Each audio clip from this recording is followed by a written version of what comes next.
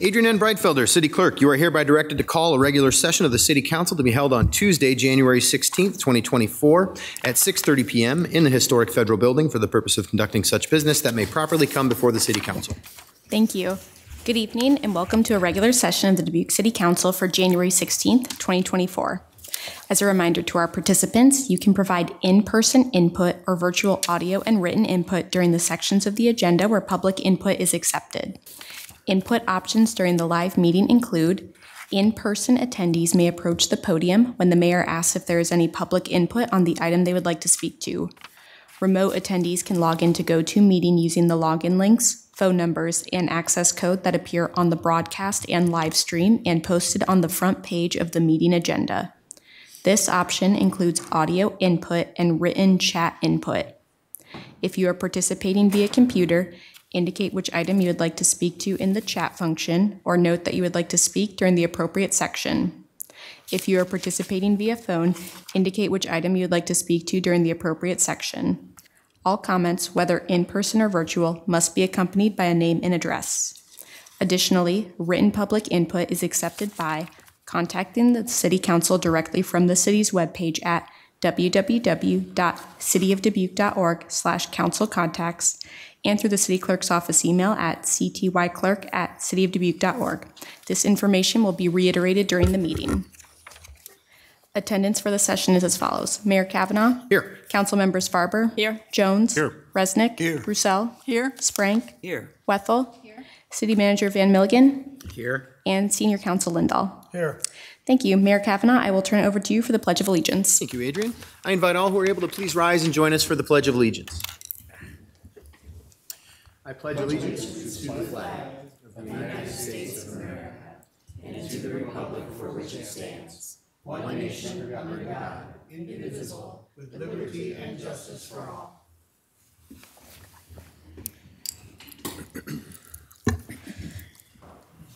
For proclamations, we have RAM Female Student Athletes Golden Jubilee Celebration.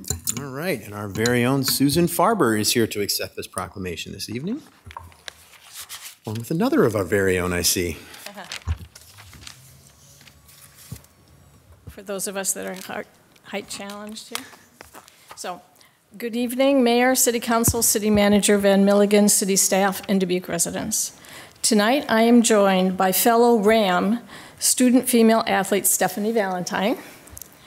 And on behalf of our co-chair, Connie Bandy Hodge, and all of those who participated in women's sports at Dubuque Senior High over the past 50-plus years, we are honored to receive this proclamation, acknowledging January 26-27 as the inaugural Rams Female Student Athlete Golden Jubilee celebration. I'm also honored to share a brief reflection on the legacy of Rams women's sports, which in its infancy, in the 50s and 60s, sponsored just 3 sports teams. Today, it has grown to over 12, with more than 300 female student athletes participating this year alone. Beginning in 1969, Senior inaugurated its annual award recognition for outstanding female and male student athletes. Over the past 55 years, students have been honored for their athletic achievements and school citizenship. As the first female recipient of this award, I am greatly appreciative. And beginning 1992, Senior inaugurated its annual Athletic Hall of Fame, acknowledging former student athletes for their successes in all walks of life and for their contributions to their community and causes. Of special note, there have been 45 former female student athletes awarded this distinction, and 2 of us are here tonight to share in this distinction. On behalf of all of those who participated in women's sports at Senior over the past 50-plus years, we are mindful and proud of this experience and recognize the positive impact these team sports have had on our lives. We are beyond grateful for this occasion that honors and reunites Senior High's female student athletes. Thank you for this proclamation. We urge everyone to come join us this weekend, of January 26-27, especially Friday, when the senior Rams play the Wahlert Eagles at Nora Gymnasium beginning 6 o'clock. The Golden Jubilee will feature a tribute to past and present female student athletes during the women's basketball game.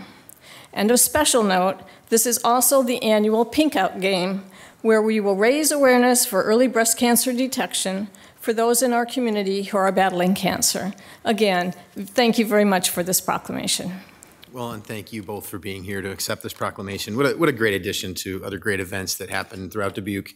I was really excited to see this one come along, and really glad that you and everyone who's worked on it have been able to put this together. It sounds like it's and so Stephanie are also here to very proud to wear letter sweaters that still fit, and of course my tennis cover that we wore in 1967. So just want you to know that we are just very proud, and I think we should get extra credit. That is, I definitely give it. That's pretty impressive. I know I have a whole bunch of stuff from high school, definitely doesn't fit anymore. So thank you very much. City of Dubuque proclamation. Whereas the illustrious history of women's sports at Dubuque Senior High School has achieved a momentous milestone commemorating over 50 years of excellence, and whereas an inaugural event to celebrate this remarkable Golden Jubilee will be held the weekend of January 26th and 27th, with a kickoff taking place in Seniors Nora Gymnasium during the Senior Wahlert women's basketball game. And whereas the legacy of women's sports programs at Dubuque Senior High has thrived, captivating hundreds of talented female student athletes annually. From the inaugural days of cheerleading, women's golf, and women's tennis in the late 1950s and 1960s, to the expansive array of programs such as women's swim and dive, softball, volleyball, basketball, track and field, and cross country in the 1970s, followed by the additions of women's soccer in the late 1980s, women's bowling in the early 2000s, to the recently established women's wrestling. And whereas the participation of over 300 female student athletes in Dubuque Senior High School sports this year alone, alongside those who have woven this rich tapestry of women's sports since 1958, underscores the profound impact of these programs. And whereas high school sports, a platform for both girls and boys, have consistently proven to contribute to enhanced life skills, including emotional well-being, higher self-esteem, improved self-image, heightened self-confidence, strength of character, teamwork, and more.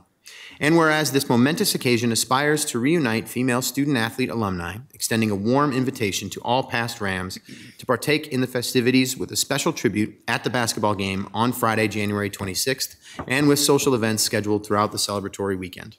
Now, therefore, I, Brad M. Kavanaugh, Mayor of the City of Dubuque, Iowa, on behalf of the City Council staff and residents of Dubuque, do hereby proclaim the 26th through 27th of January 2024 as Ram Female Student Athletes Golden Jubilee Celebration.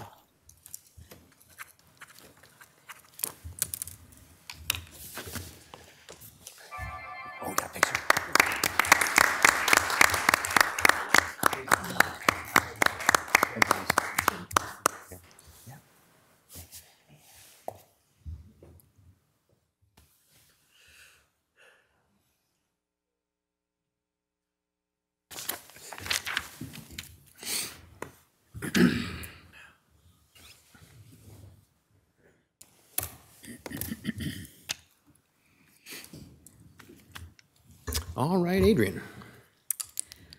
We will move on to consent items. At this time, anyone participating in the meeting in person who would like to discuss one of the consent items, please approach the podium when the mayor asks if there is any in-person input and state your name and address. For all remote attendees, please enter your name and address in the chat function or state your name and address over the phone when the mayor asks if there is any virtual input. If more than one participant would like to speak, then city staff will determine the speaking order of the participants.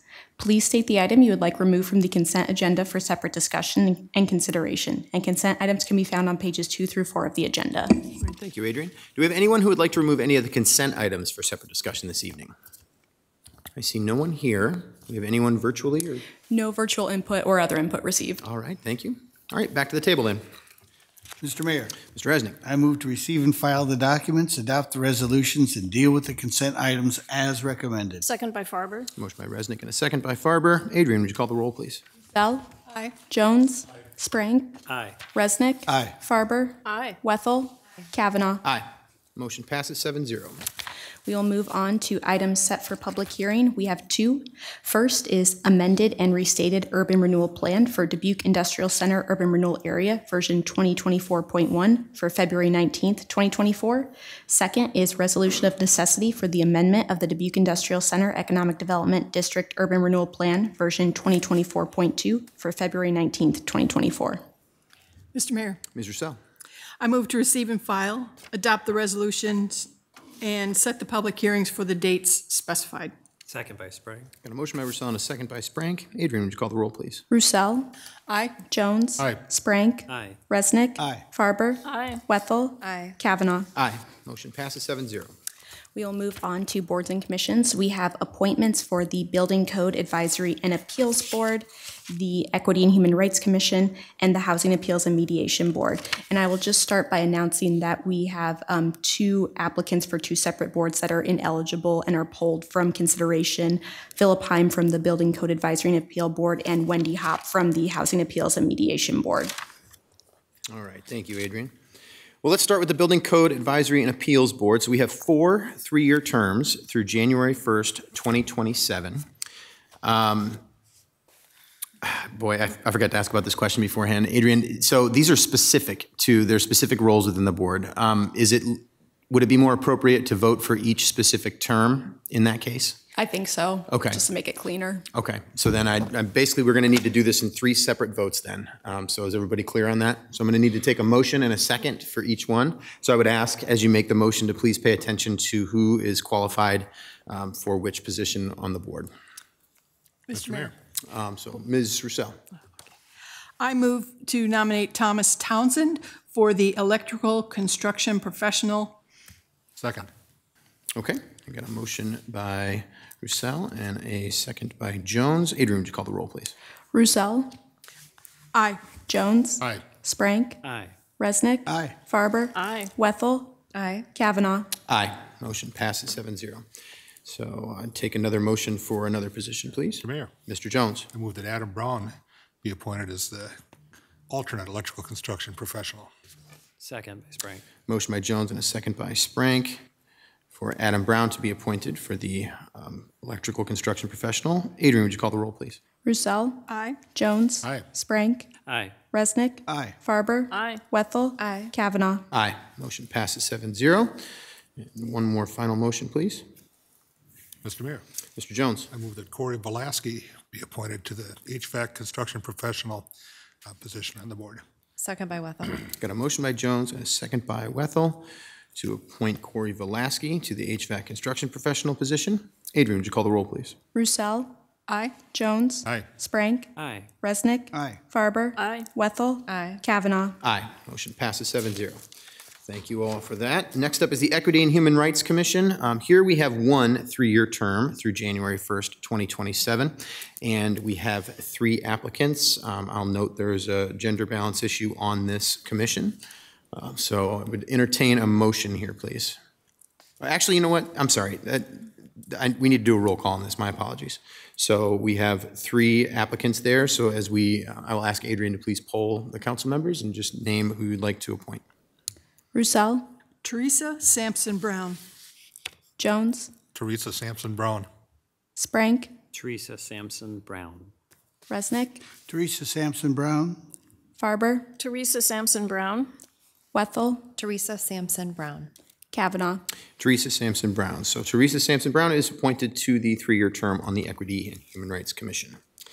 Finally, we have the Housing Appeals and Mediation Board. Now here we have 3 3-year terms through January 1st, 2027, and we have 3 applicants. So I would entertain a motion on this one, please. Mr. Mayor, Mr. Jones. I move that Mary Gotts, Lou Hoffman, and Lynn Sutton be appointed to the 3 terms. Second. Got a motion by Jones, second by Farber. Adrian, would you call the roll, please? Roussel. Aye. Jones. Aye. Sprank. Aye. Resnick. Aye. Farber. Aye. Wethel. Aye. Kavanaugh. Aye. Motion passes 7-0. So Mary Gotts, Luke Hoffman, and Lynn Sutton are appointed to the 3 open terms on the Housing Appeals and Mediation Board. We will move on to public hearings. At this time, anyone participating in the meeting in person who would like to discuss one of the public hearing items, please approach the podium when the mayor asks if there is any in-person input for the public hearing you would like to speak to and state your name and address.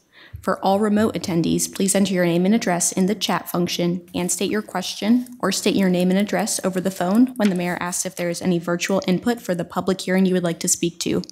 If more than one participant would like to speak, then city staff will determine the speaking order of the participants. Public hearing number 1 is Unified Development Code Amendment regarding mini warehouse. Mr. Mayor, Mr. Jones. I move to receive and file the communications and further move that the requirement that a proposed ordinance be considered and voted on for passage at 2 council meetings prior to the meeting at which it is to be finally passed be suspended. Second. Motion by Jones and a second by Resnick. And Sheena, turn it over to you, please. Hello, good evening. A little shorter than Wally, but just a little taller than Susan. Okay. So I'm just going to pull this up here.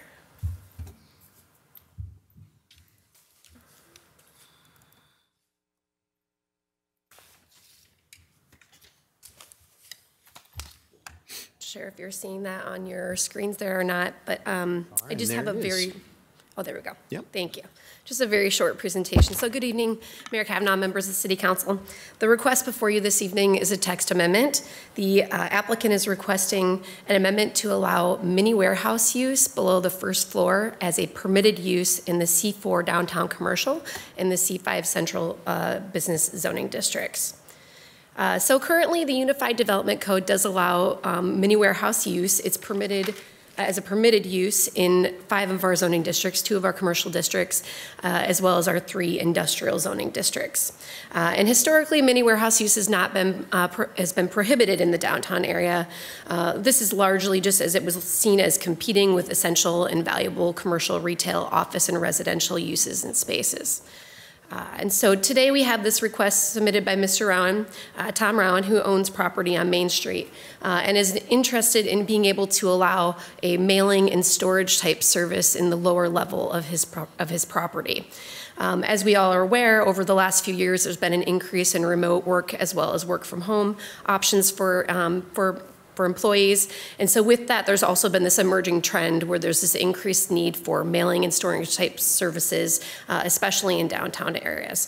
And so this amendment would allow for property owners such as Mr. Rowan to use perhaps what would be otherwise maybe an underutilized portion of a property, that lower level, to meet this growing need, while also preserving our street level and our upper level spaces for retail, commercial, and other residential type uses.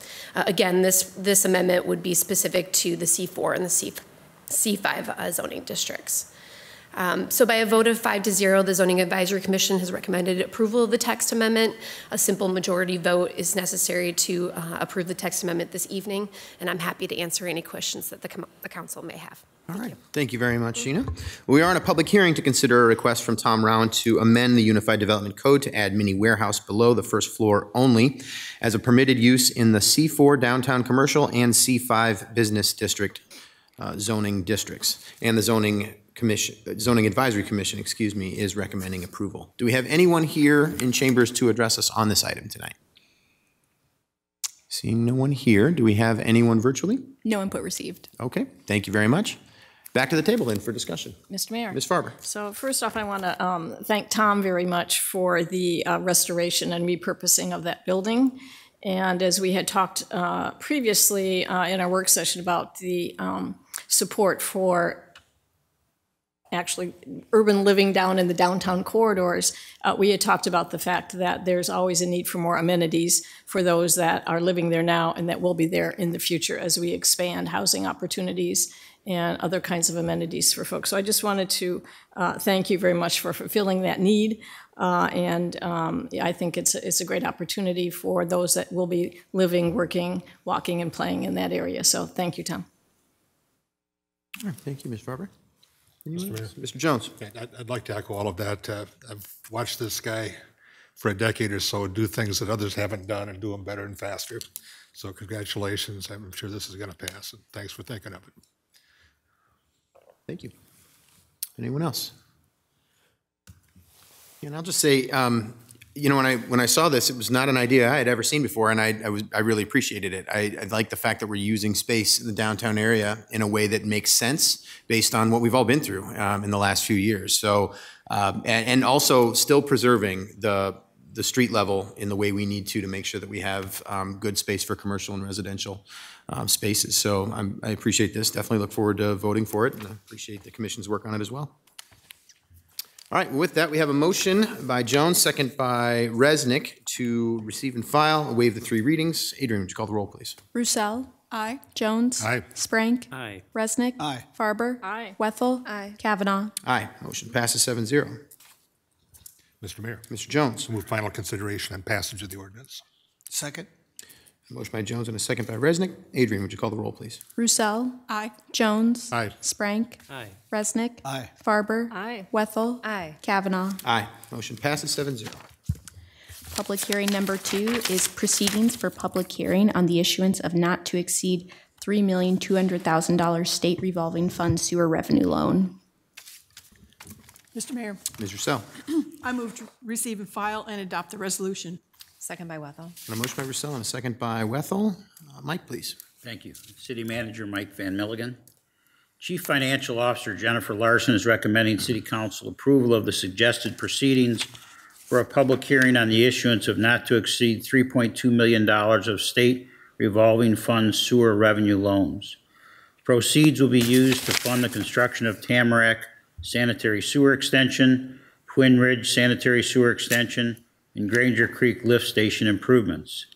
The Tamarack Sanitary Sewer Extension project will extend sanitary sewer service to the existing unsewered commercial development, Tamarack Business Park, and provide future sanitary sewer service opportunities for the Crossroads Industrial Park area along the adjacent developed and undeveloped areas to the west. The Twin Ridge Sanitary Sewer Extension and Lagoon Abandonment Project will extend the sanitary sewer gravity system and connect into the existing Twin Ridge subdivision gravity sewer system, along with abandoning the existing lagoon system. With the completion of this project, the city will no longer need to permit, operate, and maintain the lagoon system, and the parcel currently occupied by the lagoon system would then be available for redevelopment. The Granger Creek Lift Station Improvements Project will increase the firm pumping capacity of the existing Granger Creek Lift Station from 500,000 gallons a day to 2.9 million gallons per day, which will provide the needed capacity to serve existing and proposed developments within sewer shed number 4. In November 2021, the city issued a $465,000 SRF planning and design loan for the Tamarack Sanitary Sewer Extension, Twin Ridge Sanitary Sewer Extension, and Granger Creek Lift Station improvements. The planning and design loan had a 0% interest rate and no initiation or servicing fees. The $465,000 will be rolled into the SRF construction loan and is included in the issuance of not to exceed $3.2 million. State revolving capital loan notes will carry a variable 2.43% interest rate for 20 years with an annual servicing fee of 0.25%. There is also a one-time 0.5% upfront loan origination fee. The proceedings have been prepared to show as a first step the receipt of any oral or written objections from any resident or property owner to the proposed action of the council to authorize the form of loan and disbursement agreement and issue the notes to the Iowa Finance Authority. A summary of objections received or made, if any, should be attached to the proceedings. After all objections have been received and considered, if the City Council decides to enter into the agreement and issue the notes, a form of resolution follows that should be introduced and adopted entitled Resolution Taking Additional Action on Proposal to Enter into a Sewer Revenue Loan and Disbursement Agreement. In the event the City Council decides to abandon the proposal, then the form of resolution included said proceedings should not be adopted. In this event, a motion merely be adopted to the effect that such proposal is abandoned. I concur with the recommendation and respectfully request Mayor and City Council approval. Thank you, Mike. We are on a public hearing to consider the issuance of not to exceed $3.2 million in state revolving loan fund sewer revenue loan, and proceeds will be used to fund the construction of the Tamarack Sanitary Sewer Extension, Twin Ridge Sanitary Sewer Extension, and Granger Creek Lift Station improvements. Do we have anyone here in chambers to address us on this item? Seeing no one here, do we have anyone virtually? No virtual input. Okay, thank you. Back to the table then. Mr. Mayor? Yes, Ms. I Farber. think it's important for those of us here and those of us listening to note that in total, the fee and the interest rate would be less than 2.75%, which is just very uncommon these days. And the state is being very gracious and with our rating as well. So I think it's just really a nice opportunity for us to continue on taking the benefit of these loans at a very reasonable rate of expense to the city. So just want to bring that to everybody's attention. Thank you. Thank you, Ms. Farber. All right, any others? Okay. Well, motion here is to receive and file and adopt this resolution. Adrian, would you call the roll, please? Roussel. Aye. Jones. Aye. Sprank. Aye. Resnick. Aye. Farber. Aye. Wethel. Aye. Kavanaugh. Aye. Motion passes 7-0. Next is public input. At this time, anyone participating in the meeting may address the City Council on the action items on the agenda or on matters under the control of the City Council. For all in-person attendees, please approach the podium and state your name and address when the mayor asks if there is any in-person input. For all remote attendees, please enter your name and address in the chat function or state your name and address over the phone when the mayor asks if there is any virtual input. If more than one participant would like to speak, then city staff will determine the speaking order of the participants. Individual remarks are limited to 5 minutes, and the overall public input period is limited to 30 minutes. Under the Iowa Open Meetings Law, the City Council can take no formal action on comments given during public input or that do not relate to the action items on the agenda. Thank you, Adrian. Do we have any public input this evening? Seeing none here. Anything virtually? No one virtually. Okay. All right. With that, then, we can move on to action items. Action item number 1 is City Assessor Assessed Intaxable Valuations Presentation. Mr. Mayor, Ms. Roussel. I move to receive and file and view the presentation. Second by Sprank. A motion by Roussel and a second by Sprank. So, Troy, I think we can turn it right over to you.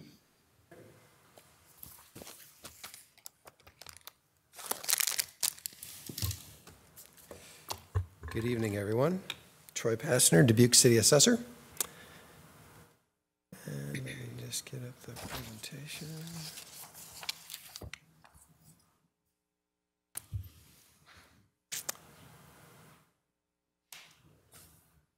Looks like it's coming on.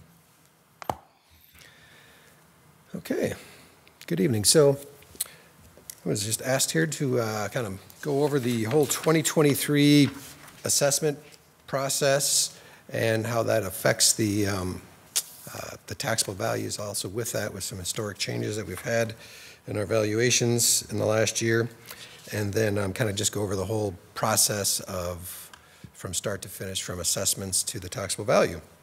So starting that off. I'm sorry, I don't know if you noticed, but your comments and everything are shown on the screen as opposed. There we go. Oh, thank you, Mike. Nice, thank you.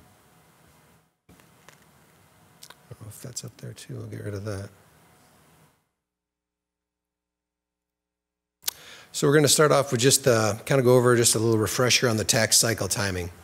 So the January 1st, 2023 valuations were from what happened during the calendar year in 2022.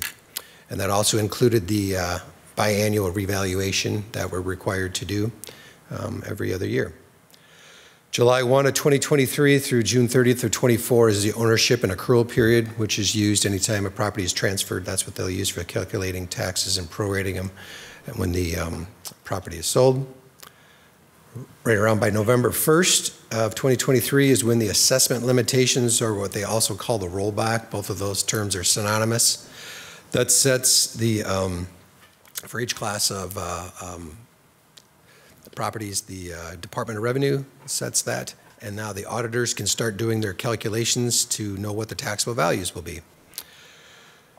So then in this time frame between December and April is the budgetary hearings start to determine all the revenue needs, which will end up determining the levy rates. And then the April 30th is the new budget deadline from the Senate File 718 that was passed last year. July and August of 2024 is when the tax bills be calculated and mailed out to all the owners. And then the first and second half of the taxes are due in September and March. September 24 and March of 25. So really, what causes taxes to change on a property? There's really four main ingredients to this, which could create a change in one's taxes.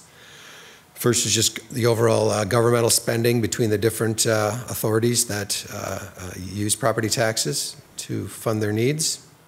Also, it could be changes to credits and exemptions.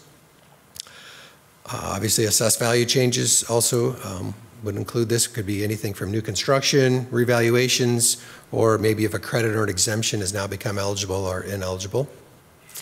And then there's also could be shifts, tax burden shifts between classes. This happens sometimes if the legislature would change something or just some legislature that's already in place with assessment limitation numbers that can fluctuate from one cycle to the next.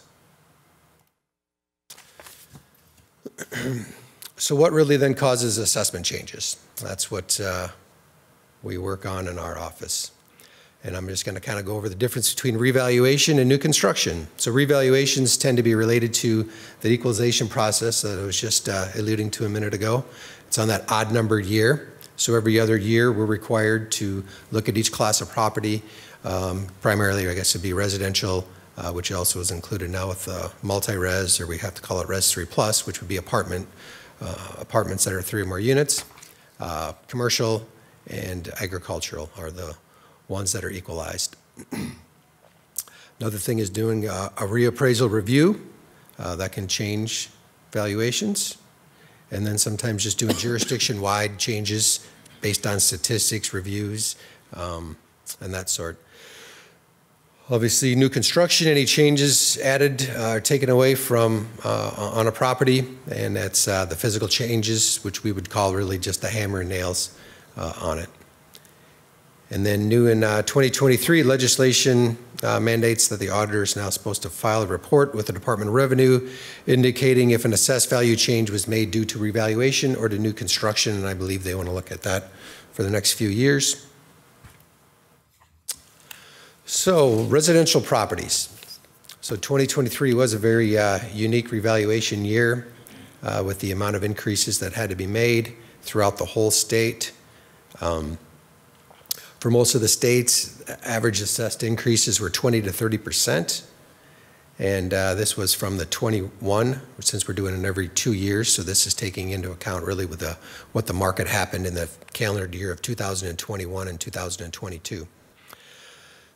So overall, the revaluation changes that were needed to be made for the city of Dubuque for the residential and multi-residential, or what we call Res 3+, the average of those was 23.52. I believe the average city residential single-family home and duplexes included in that was just a little under 23%, was like 22.9, and the apartments, the Res 3+, were at almost 31%. But adding the two of them up, they're put together in one group now. We still value them based on the market, and our job is to, value to the market. So we take all of those sales that transpired in 2022, and for each class of property, took all of the residential sales, and our ratio was 70, in the mid-70s. So we have our median ratio is supposed to be between 95 and 105, so obviously we were out of compliance, so that needed to be made some adjustments from that.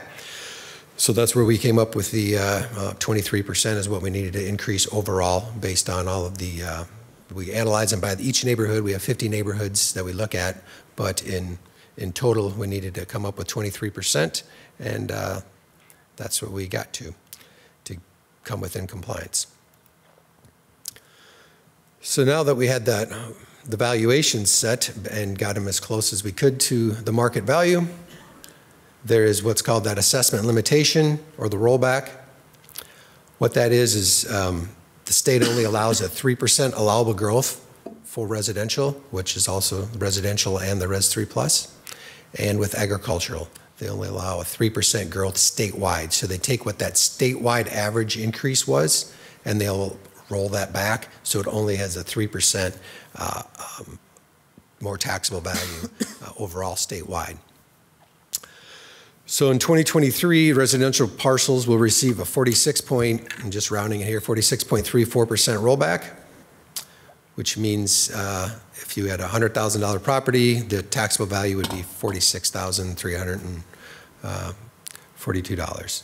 So the 2022 rollback was 54.65%, significantly a lot more of a factor there. The 2022 factor was originally at 56.49, and it was changed last year, if you remember, about this time to that 54.65, and that was when they combined the multi-res in with residential, so that shouldn't happen again. That's not an ongoing issue. That was just a one-time. So here I'm just going to give an example of a Res 3 plus residential or ag dwelling properties that increased right around this increase that I have. So if you had a assessed value for 2022 of $176,000, we had to make our increase to 23.86%. So then that 23 value now would be $218,000. So using the rollback, which is what we're currently at, that 54.65% that we're currently paying the taxes on right now, that taxable value for that $176,000 property is $96,184. Using this new rollback factor of 46.34% on that $218,000 new assessed value, the taxable value is $101,027, which is an increase of 5.04%. So even though we increased almost 24%, the taxable value is really 5% more. So which tells you if the state allows a 3% growth, we were a couple of percent higher than what the state average was.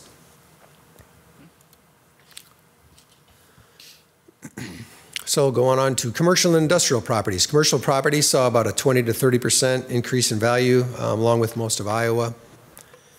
Industrial properties also saw an increase, but they didn't see quite the increase as the commercials did. They are not part of the equalization process. Part of also the 2023 valuations is we used the new manual that the state has, that we put that on for the 23 year. So when doing that, we just changed any of the values they needed to be changed using the new state cost manual. So per Senate File 619, the state reimbursed backfill, the amount is reduced 1/8 each year. So that's going back to the original backfill on commercial and industrial properties. You paid 100% if you were valued at, say, $100,000 on a commercial industrial property, your taxable value was $100,000. So when they graduated and rolled that back, I think back in about 2011-12, if I remember, they did it from 100 to 95 and then to 90. So this is the backfill amount that's been in existence since then. But now they are decreasing at 1/8 per year. Another change was there's now the two-tiered assessment limitation. It replaces the business property tax credit.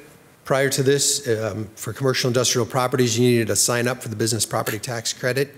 And then anytime you had a change in ownership, legal description, any change like that, you'd cost for a re-sign. The state got away with re-signing it. They're still funding the credit. Now it's a difference. The way they're doing it is they're just taking the first $150,000 of assessed value on commercial, industrial, and railroad properties and treating and giving it the same rollback as whatever that current year residential rollback is. And then anything over the $150,000 is still at that locked in 90% rollback. So for an example of that two-tiered limitations on how that taxable valuation calculation would be used is if you're taking a property with a $300,000 assessed value, that first $150,000 would receive that 46% rollback. So that's taxable value would be $69,510. And then anything over that $150,000 is at that 90% factor. So in this sample, you'd have another $150,000 at 90%, so you'd end up with $135,000. So the taxable value on a $300,000 property would be $204,510. So for 23, the assessed value added due to new construction, just showing the last 5 years, we added 51 million, a little over 51 million in total new construction, just showing throughout the last 5 years there. Then going through the 2023 total assessed value changes. So agricultural saw a 28% increase. which was equated to $1 million, so we don't have a lot of agricultural valued property in the city. Then the residential Res 3 Plus, which also includes any ag dwellings on those agricultural properties. The average assessed value increase was 24.26%. Commercial was 26.25%, and the industrials were 5.58%, which gave a total assessed value change of $1,174,000 or $74,400,928. And then here's just a 5-year review of the taxable value changes, the going from 2019 through 2023, 21, just to kind of note between 21 and 2022, if you remember doing budgets the last year there really wasn't much change in that valuation. And then for 23, we have an increase there of the 2.843 billion from the 2.689. So looking ahead, 2024 is that even number assessment year, not a revaluation year, so we're not revaluing them to the market. So far, the market has stayed strong when we got our assessments up to in that 99% threshold. When we were finished with that, after looking at all the 23 sales, we're right around 95% right now. So actually, so the markets has actually continued to go up a little bit from when we set those values about a year ago. So then, but most properties, unless you had a change specific to your property, you won't see too many changes for as far as the residential goes. We are working on an ongoing reappraisal project, which that could be affected to a few people. The next major changes will be for the 25 assessment, 2025. And then kind of to date, fewer homes are really being sold. We're down about 15%, it looks like, for the total amount of sales that have come in for the last year, for the number of sales, but the sales prices have still remained high. And then, like I just mentioned before, we're also continuing with a area by area reappraisal project. So we're taking each of those map areas, and we've been for the last, I think, a little over 2 years now, going through each one, kind of just actually doing a window review. We're pulling them up with our staff, something we've taken on in the office ourselves, and going through and looking at it, seeing if our listing looks correct. If it isn't, then we're notifying the owner to take a look at the property. So new legislation that happened for 2023, the House File 718, it, just some bullet points on that, kind of creates some levying limits on cities and counties based on the amount of taxable value growth. It requires new mailings by the county auditors to property owners by March 20th regarding how proposed levies would affect taxes. It also created a new homestead 65 plus homestead exemption. So in the month of about the middle of May and all of June was exceptionally busy for our office. We had a lot of people, I believe 4 to 5,000 is what ended up signing up. By July 1 was the deadline. It was passed by the legislature there in, I think, right around sometime early May. So with that, what it does is it creates this homestead exemption. It's an addition to the homestead credit. So if you're 65 and older, you qualified for the homestead credit, you signed up for it, you would get the homestead exemption. The first year, it's phased in over 2 years. The first year, it would take another $3,250 of taxable value off your property. And then for the 24 assessment, it will take $6,500 off of that taxable value on the property, which really equates to, I've just roughly been telling people, about $100 that first year and about a $200 savings for the second year and thereafter. And like the homestead credit, it's just a one-time sign up. So as long as you still own the home and occupy it as your full-time residence, you'll also continue to get this 65 plus exemption. There was also an increase to the military exemption. This did not require any new sign-ups at all. It's just if you already had the military exemption, it's going to go from the $1,852 that it was at for a long time to $4,000. And then also, like I mentioned earlier, the auditor is also supposed to report with this new legislation, the assessed values and new construction and revaluation. And with that, I'll lead it to any questions. All right. Well, thank you, Troy. Really appreciate you being here to explain this. Thanks for inviting me. I think this is a complicated issue in a lot of people's minds, and I think you get a bit of a bad rap as this in this whole discussion, because I think a lot of people conflate the idea of the free market and what it does to housing prices to what you're doing in the assessor's office. And I just want to give you the chance to say this clearly. You aren't dictating the sale prices of houses and properties as we go through the year. That's the free market that does that. Is that accurate to say? Correct. Yeah. Right, So, but you are calculating the assessed value of properties based on what the market has done in that year. And it's a 2-year cycle that you're working on. Correct. Correct. Yep. Yes. Yep. So that assessed value, because I think, in the discussion of this House file last year, for example, there was a lot of discussion about, assessments are going up, assessments are going up. And one of the things that's left out of that discussion is our home prices have gone up, our values have gone up, the value of the property that we own, whether that's residential, commercial, industrial, that property values have risen. Mm-hmm. But then there's one step further, I think, that people miss in this discussion as well, and that's the rollback factor, which is a really significant piece of this whole puzzle, isn't it? The fact that whatever your assessed value is on your home is not what you pay on your tax bill. That's correct, right? That is correct. Yeah, because it's the rollback factor, as you're discussing, which is set every single year by the Department of Revenue. So we have a rollback factor. So this year, if it was 46 point something percent. Yep. That's what we're actually paying on our tax bill, is 46% of what, and with other exemptions that are involved.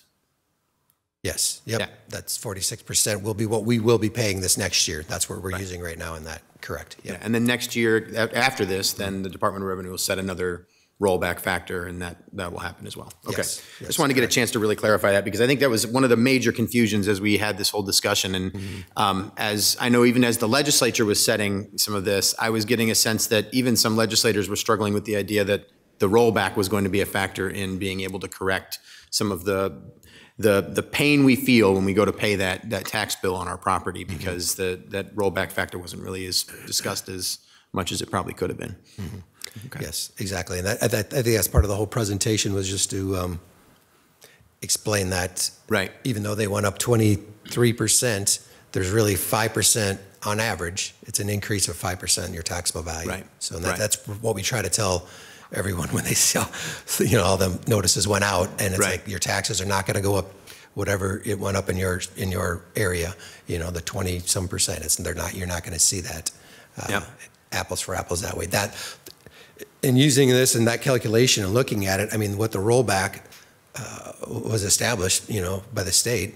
I mean, it works in this situation. It just, took that huge increase and made it manageable. There's been other discussion.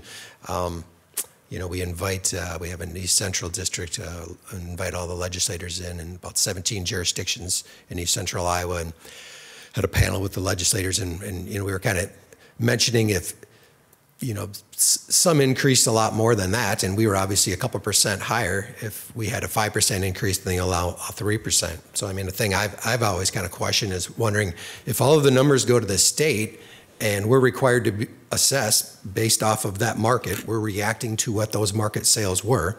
And if you have all of our valuations, then why can't you just roll it back 3% for each jurisdiction? Mm-hmm. I mean, that's just my personal thing. I'm not, sure, legislating for that, I guess, to say, but that to me would kind of make sense too, I mean, but at least with this is, and I see that in some areas maybe were a lot less. So let's say if they were only at 18% and the statewide average was 21-some%, they actually saw a taxable decrease in value, even though their market went up 18%.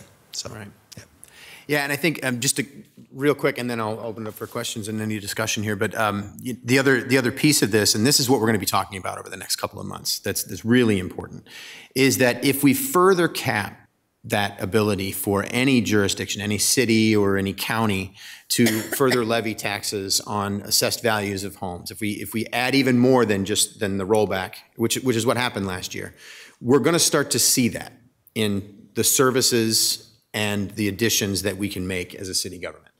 And we're not on the same schedule as a city as every other city in Iowa, but as you pay attention to other cities in Iowa right now, the discussion is immediately starting that the budgets that we're going to be able to pass across the state are much more limited this year than they've been in years past because of some of the new exemptions that we have and the caps that are set on governments. This is not so much in your office, but it's a part of this discussion that I think is a really important piece of this and is going to be a central theme to the discussion that we have about our budget here in the city of Dubuque. It's going to complicate things for us, and it's going to, more to come on that, but I think I just want to be able to have, we'll kick that discussion off here and be able to talk about it. But thank you very much for explaining this for all of us. Ms. Farber. Yeah, talking about billions and being billionaires here, the 2023 assessed value changes is 1.174, so $1 billion plus. And then could you tell us the difference between the assessed value changes and the taxable value changes on the next page, where it starts at 2.5 billion and this year was 2.843 billion. I just didn't quite understand how we got to all of those billions for the taxable value with my challenged mathematics here. So if you could just help us better understand where these big numbers come from. Sure. Thank you. So on page 11 there, the 2023 assessed value changes, those were all of the changes that were made due to either revaluation or new construction. So that was, we added an assessed value, the $1,174,400,928. If you looked at the next page that shows how much taxable value there, that's after all of those rollbacks were applied to each class of property. So that's after the assessed value of residential, multi-residential gets that 46% rollback. Commercial industrials get only a 10% rollback. They're 90%. So that's adding all of that up. That's where we come up with the 2.843 billion. Technically, I don't know. I don't have that in a slide here, but we have between $5 and $6 billion of assessed value in the city is our assessed value. And taxable value is the 2.843 billion. Which is, I wrote that down. The 2.843 billion is 5.7% more taxable value than the 2022 of value of 2.68 billion. And from that figure, you take away the rollback, is that correct? That's how we get to where we are. That's okay. where we get to where we're at. Thank right? you. So so technically there's 154. I'm just rounding here, but $154 million more of taxable value from 2022 to 2023. Okay. Even though there was that 1 billion, I guess I can go back up to there, even though there's 1,174 million more of assessed value there. So it's an equation. Okay. It's Thank you very much for that discussion. Yep. Appreciate it. Thank you. Multiple equations, right? Yes, correct. Yeah, Mr. Mayor. Yes, Mr. Johnson. Yeah, the community, Iowa freaked out when the assessed valuations went up. And that's something that you really ought to be proud of. That means that things that we're doing are working to make your property more valuable and that the things that you own have increased in value. What's usually missing in that conversation, it was certainly missing in the legislative conversation because, as the mayor pointed out, a number of lawmakers had no concept of how the rollback works. But that number is affected then by what I always like to explain as other numbers. You can't just talk about that number without talking about the other numbers, because the other numbers dramatically reduce the tax impact of the increased value of your property. You get to enjoy the increased value of your property. If you go to sell your property, you get to enjoy that increased amount of money. And all that happened because you've taken care of the property, because the valuations went up, because sales happened. And I like to think that a part of all that happened because of good programming in your city governments, in your local governments that have increased the value to the community by keeping infrastructure up, by keeping public services up, and keeping interest in living in the community and buying those properties and living in them and working in them viable to keep those numbers up. So it's not the end of the world when your assessed value goes up. It's a good thing. Because other numbers come into play to keep it from hurting you. And that's kind of what the lawmakers were trying to do. Now they've created this complex mess of a system that takes the city assessor to come to the city council chamber to explain it to us every couple of years, and we much appreciate that.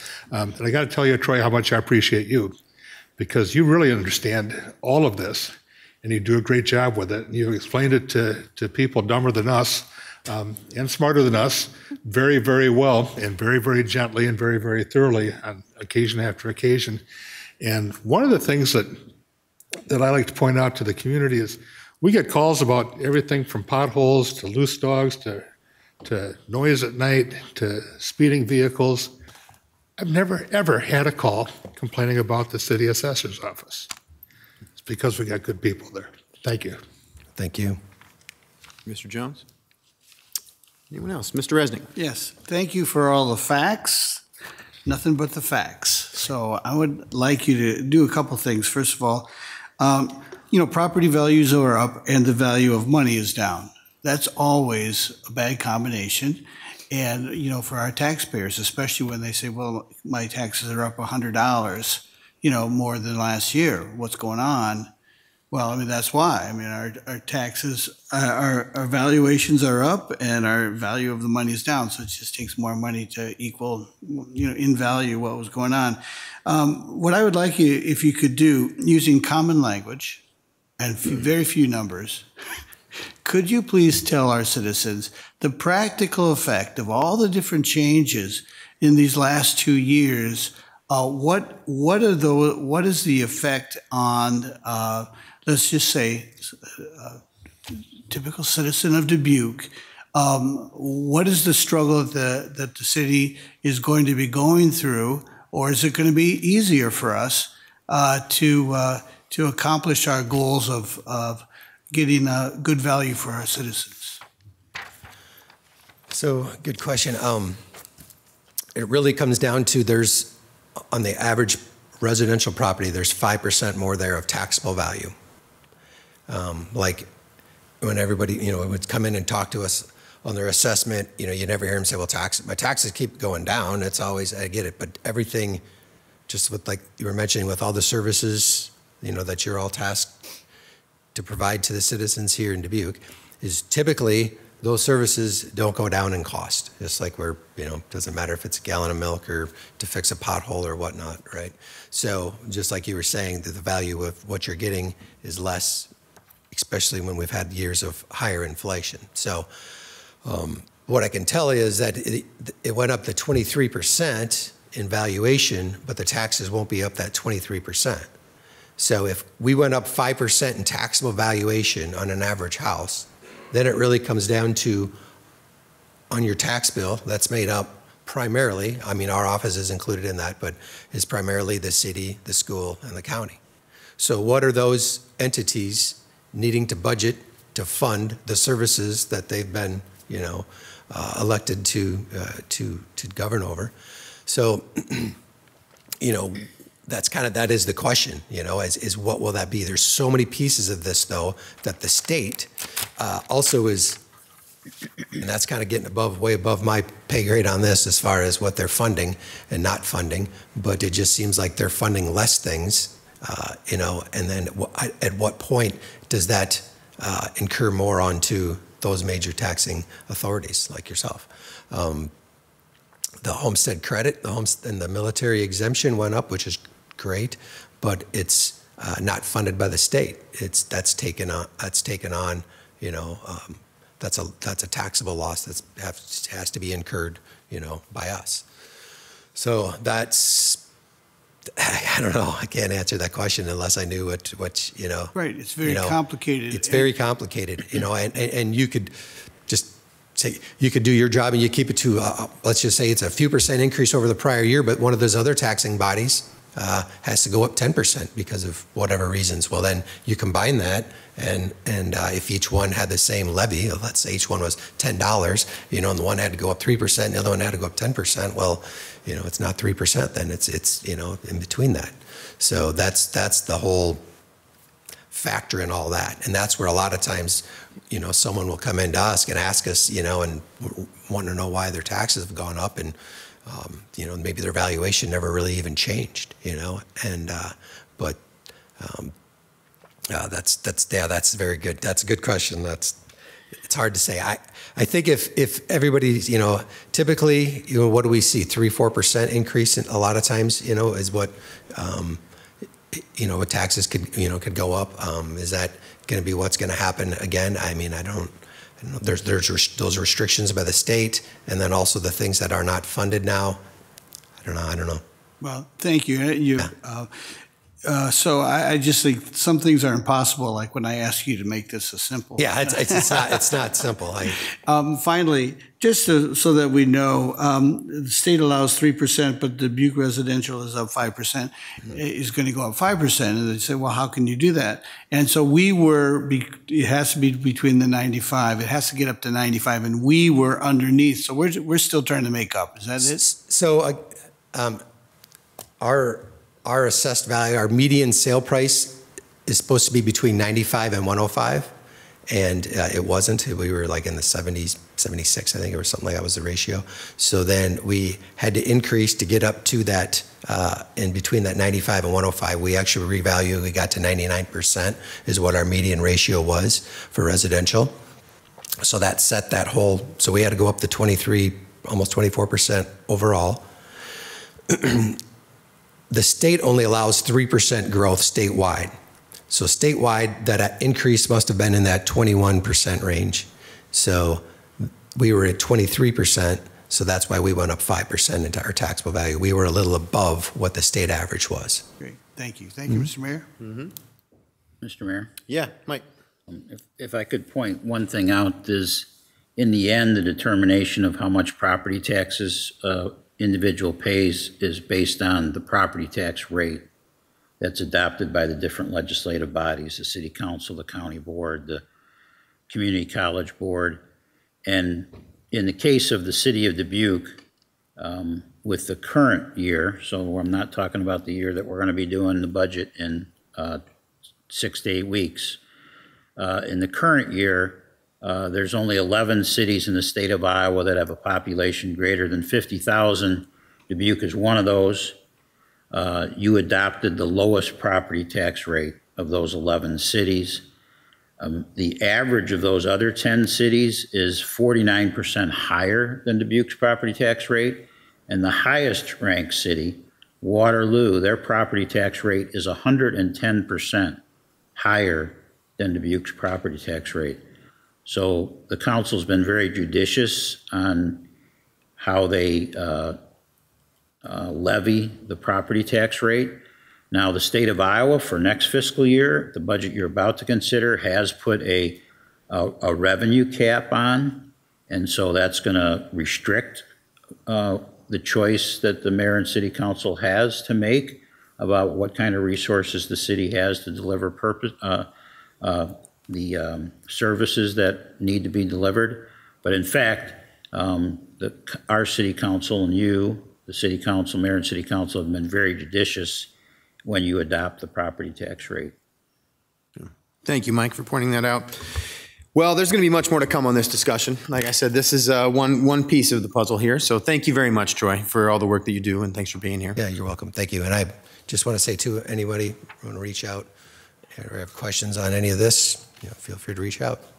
Thank you for that invitation. Appreciate it. All right. Well, like I said, much more to come, so we'll be having more discussions in the months ahead. For now, motion on the table here is to receive and file and hear that presentation. So, Adrian, would you call the roll, please? Roussel. Aye. Jones. Aye. Sprank. Aye. Resnick. Aye. Farber. Aye. Wethel. Aye. Kavanaugh. Aye. Motion passes 7-0. Action item number 2 is Water and Resource Recovery Center odor abatement efforts update. Mr. Mayor, Mr. Jones. move to receive and file and hear the report. Second. Got a motion by Jones, second by Farber. So we're going straight to Darren, or Mike, do you have anything for us? All right, straight to Darren.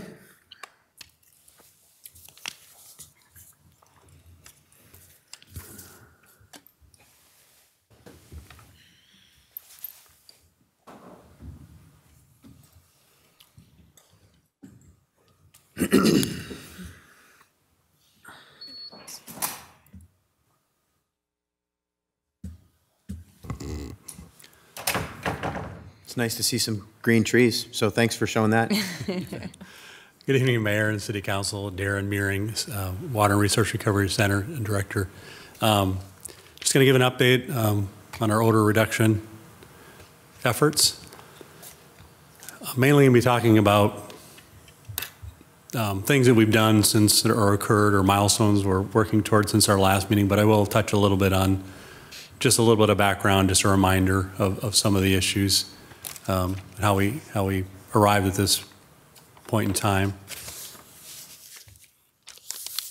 So again, just a reminder, especially talking about the more recent, what I call extraordinary orders that resulted from have a routine inspection and a contractor made an error in putting some equipment back together, and that impacted our anaerobic digesters. And then in order for us to kind of maintain compliance with the Federal Clean Water Act, basically our permit, we had to modify how we handled waste at our facility, and that required us to store wastewater in some tanks that are open to the atmosphere. And you kind of see those two large white areas in that photo. Those are the two excess flow tanks. So that's where we've been storing some of that excess waste. So since the last meeting, or what we've been working on, we've been exploring legal remedies related to this maintenance contractor. Letter was put in the mail today notifying them of the issue and starting that discussion with them. Also been looking at steps to take to prevent this from occurring again. Now, the digesters themselves, that's really what the issue is, that why we can't handle the waste the way we normally did. Once they get kind of upset, then we kind of have to look at it and nurse them back to health. And, you know, things can go wrong for many reasons for a digester, but this particular issue, the equipment failure that we had, we've adjusted the maintenance schedule and timing so that if something like this happened again, it wouldn't have this effect. Stocking spare parts to make sure that if something happens with this equipment, we can change it out in a day or two and not have any impact on the digester. And then also just in the event that something like this, because we've proven that it can happen, so, but we identified the ability to rent backup equipment that could be then delivered on site and run if we absolutely had to do it. So that is another option we've identified, and we can adjust the system to be able to accommodate those temporary measures. And again, the main thing we're trying to do is return these digesters back, or nurse them back to health. So to do that, to do that, we've been introducing sludge from healthier digesters, recirculating it back into the ones that are ailing or not producing like they should. We've transported about 90,000 gallons of anaerobic digester sludge from Iowa City and pumped it into the digesters. And that's really, like when these were first built, that's how you create the biology in these systems, is normally you just populate that from seed sludge from other facilities in the area. And so we've been trying to jumpstart this and this biological activity by transporting and importing or pumping those into the ailing digesters. Also adjusting the alkalinity. Part of the process, the anaerobic digestion process produces acids, and so you have to have the alkalinity in there to kind of mitigate those acids so that the pH doesn't drop precipitously and affect the other types of bacteria that then turn the waste ultimately into methane and carbon dioxide. So we've been entered in about, I think, 12,000 pounds of basically baking soda into the system to increase alkalinity. And we've been monitoring the health of the system. And two of the digesters are now back within normal operating parameters, so that's a good thing. The other two are still sluggish, and we kind of really need 3 to be back online, and ultimately 4 to be a really good position, which we'll get to. We are introducing some of the waste back into that other digester, but it's just really sluggish and not taking off like we would expect it, but we're still working on that and looking at options there. And then, as I pointed out, the next step, once we get these digesters functioning and the waste, being able to handle the waste as normal, which we still expect in the next few weeks, so we don't think it's months and months, but But then it's going to be introducing this, what do we do with the waste that's been temporarily stored in these two excess flow tanks? So we were able to reintroduce the waste that was stored in the north excess flow tank. So that's been reintroduced into the system. There is still a little bit left in that tank just due to the weather and getting the last few inches out, and that'll be cleaned when weather permits. So then the next issue is the south excess tank, and try to, how do we get rid of that material? The default would be to enter it back into the system. That would have to be done slowly to make sure that it doesn't upset the system. And so that could take, could actually take a couple of months. It all just depends on how the system reacts and how many of the 4 digesters are up to speed and functioning properly.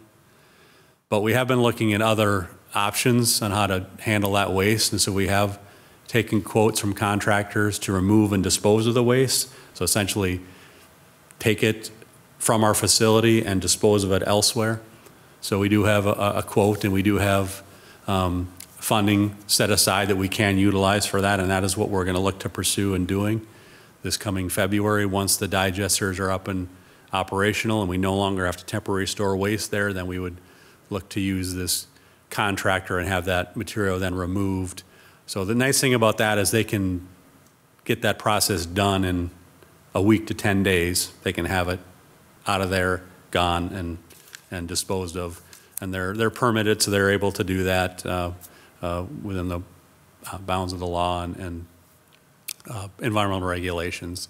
So, I mean, no matter how we deal with the waste, there is going to be a period even there where if it takes them a week, they're going to have to stir it up, and there is going to be a period where those odors are going to kind of be, when you stir something up, it's going to dispose of more, but it'll be a short-term pain, but then it'll be done with and dealt with. So we're hoping to do that in February yet, depending on how these digesters come, but that's our expectation, that we'd be able to clean those in tanks in February and have this issue kind of behind us.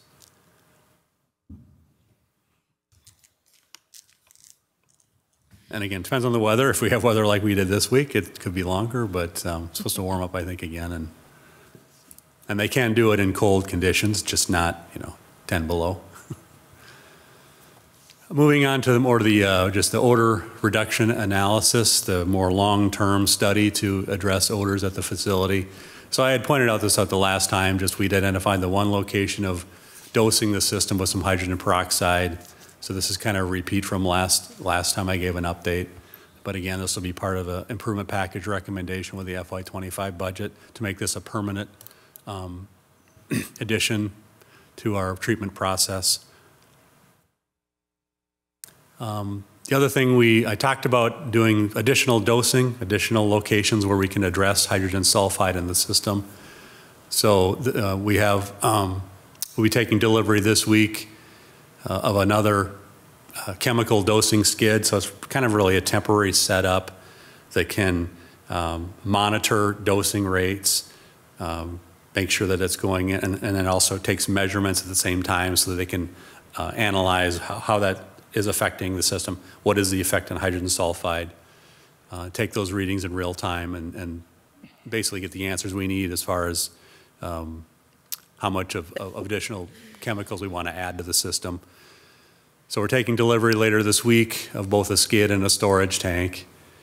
I talked about dosing between the digesters and the centrifuge, and that's one of the places we're going to be dosing. This time, instead of hydrogen peroxide, we're going to be dosing with ferric chloride.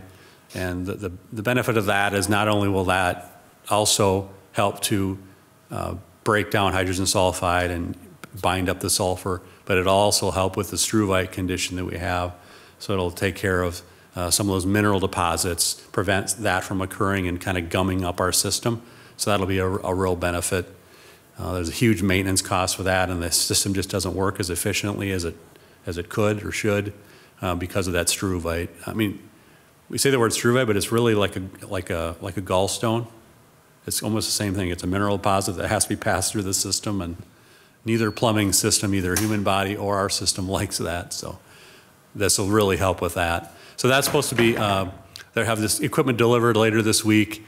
It's going to take them a little bit to get set up. We're starting to take some preliminary readings, get some baseline data later this week and in the following weeks, have that system set up in the first part of February.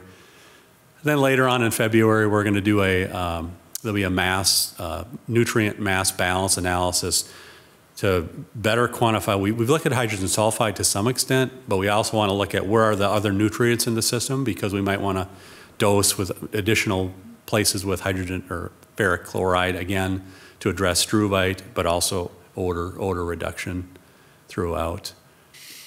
And then we'll continue to look at this study and see that other tank that we're taking is actually going to be for the next place we're going to dose. So they have a tank that they weren't going to be using, so while they're bringing this skid, they're going to bring this tank, and it's going to be set up in this study that we is performed in mid-February. That will lead to where we decide we're going to dose the system at an additional location. So we've got one identified. It's after the aeration tank overflow, after the anaerobic, or I'm sorry, the actually aerobic digestion or treatment system. And then we'll continually, once we have these systems set up, we'll continually monitor them, make sure that we're getting the reduction in the hydrogen sulfide that we anticipated. And so we'll always kind of monitor that and adjust chemicals accordingly, which we do with other chemicals there. We use a polymer, it's the same thing. Continue to assess that, the overall effectiveness of the reduction. And as I pointed out last time too, you know, it's not like if we just introduce more chemicals, you automatically get more odor reduction. There is a point where you won't get any more reduction, and in fact, you could start to harm the actual process. You could, in essence, poison the system if you continue to add these other chemicals. So that's part of the study as well. And then I'll have this update on the city's website as well for people tomorrow, and try to keep people updated in that manner. And that was the end of the presentation. Gotcha. Thank you, Darren, very much. You know, I have to just say, I really appreciate the detail with which you're coming with these presentations for us and for the entire community, so we know what's going on. I also appreciate the detailed steps you're taking. I mean, it's clear to me that you're doing what you need to do to be able to work through this process. As frustrating as the process has been for everybody, you're working through it, and we appreciate that. And then the last piece, adding that website, I think has been key. To be able to make sure that people can stay updated is really, really important. Questions or discussion? Ms. Farber. Right, yeah, so I did have conversation with some folks that actually live on that corridor, and just want to read to you just one little sentence here. Prior to Christmas, the problems were still very evident and on occasion totally offensive. And I know that, you know, since then it's been freezing, and I'm not sure people are outdoors as much, so I'm not quite sure if the odor in their minds has been abated enough.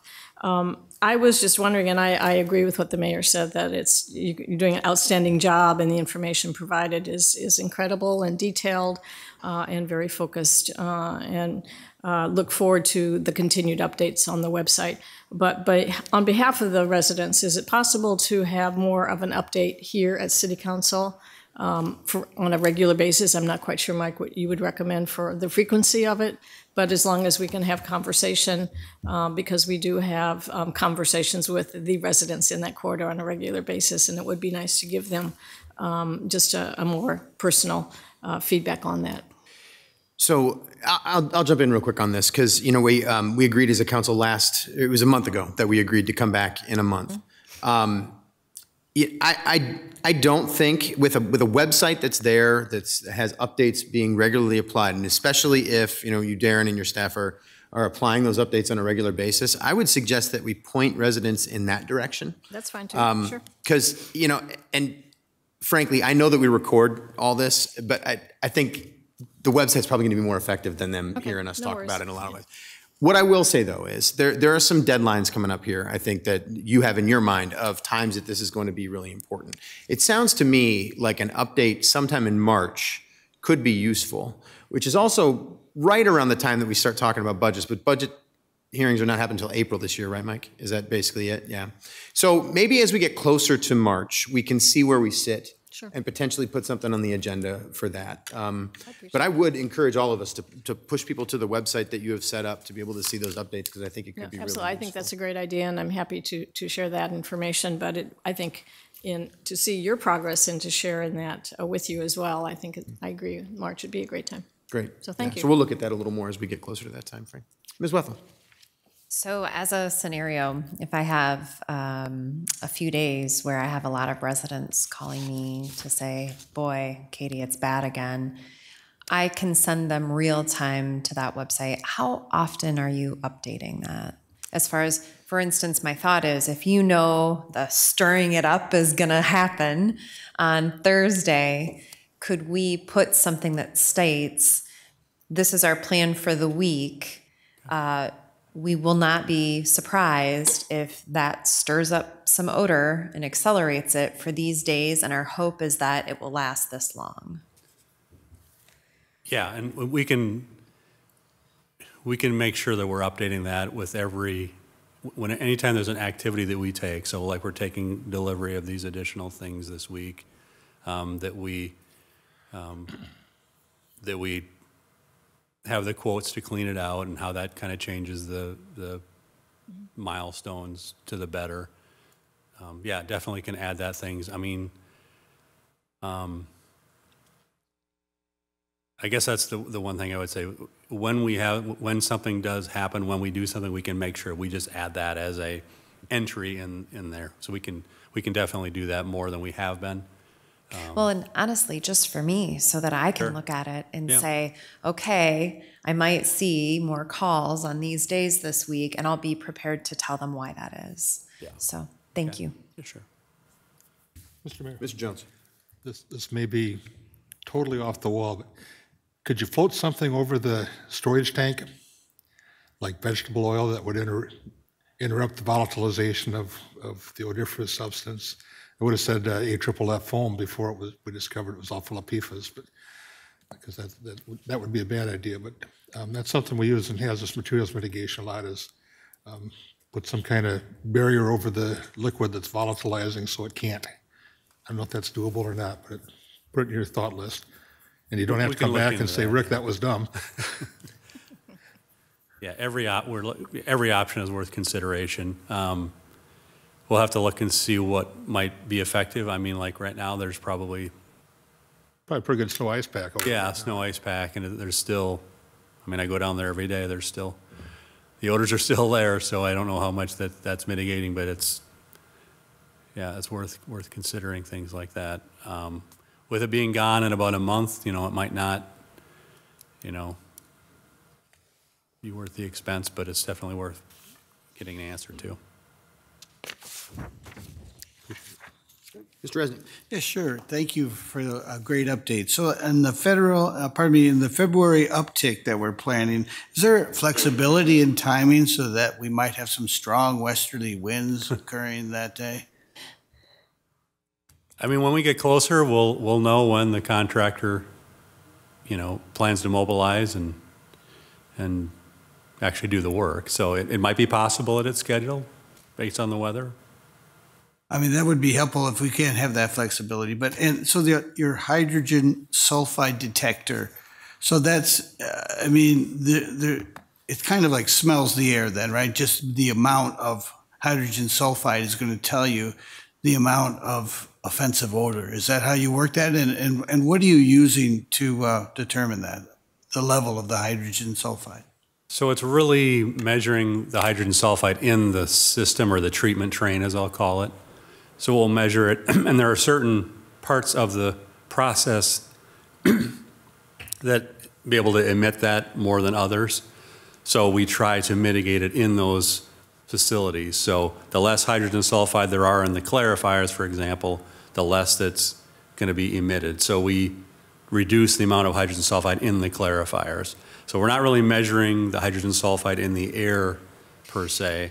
That's something else we can look at down the road as we're assessing, because we can reduce hydrogen sulfide by 50%. That's going into the clarifier, and 40% here or whatever. But maybe to your point, we're still going to have to reassess, and that's what I was getting at the last slide, is or this, one of the last slides, is reevaluate or continue evaluating how well are we meeting it. Does this go far enough? And to that, we might need to do some sort of hydrogen sulfide measurements at certain locations. I think you can do that, measure air quality, maybe on Grandview or something like that.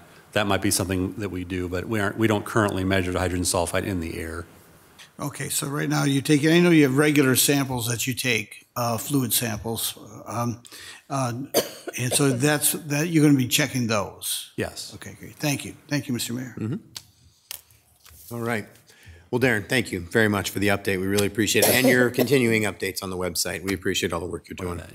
Well, motion here is by Jones, second by Farber, to receive and file and hear this presentation. So, Adrian, would you call the roll, please? Roussel. Aye. Jones. Aye. Sprank. Aye. Resnick. Aye. Farber. Aye. Wethel. Aye. Kavanaugh. Aye. Motion passes 7-0. Action item number 3 is Dubuque Brewing and Malting Building Update, 3000 Jackson. Mr. Mayor, I motion that we receive and file and listen to the presentation. Second by Wethel. Motion by Sprank and a second by Wethel.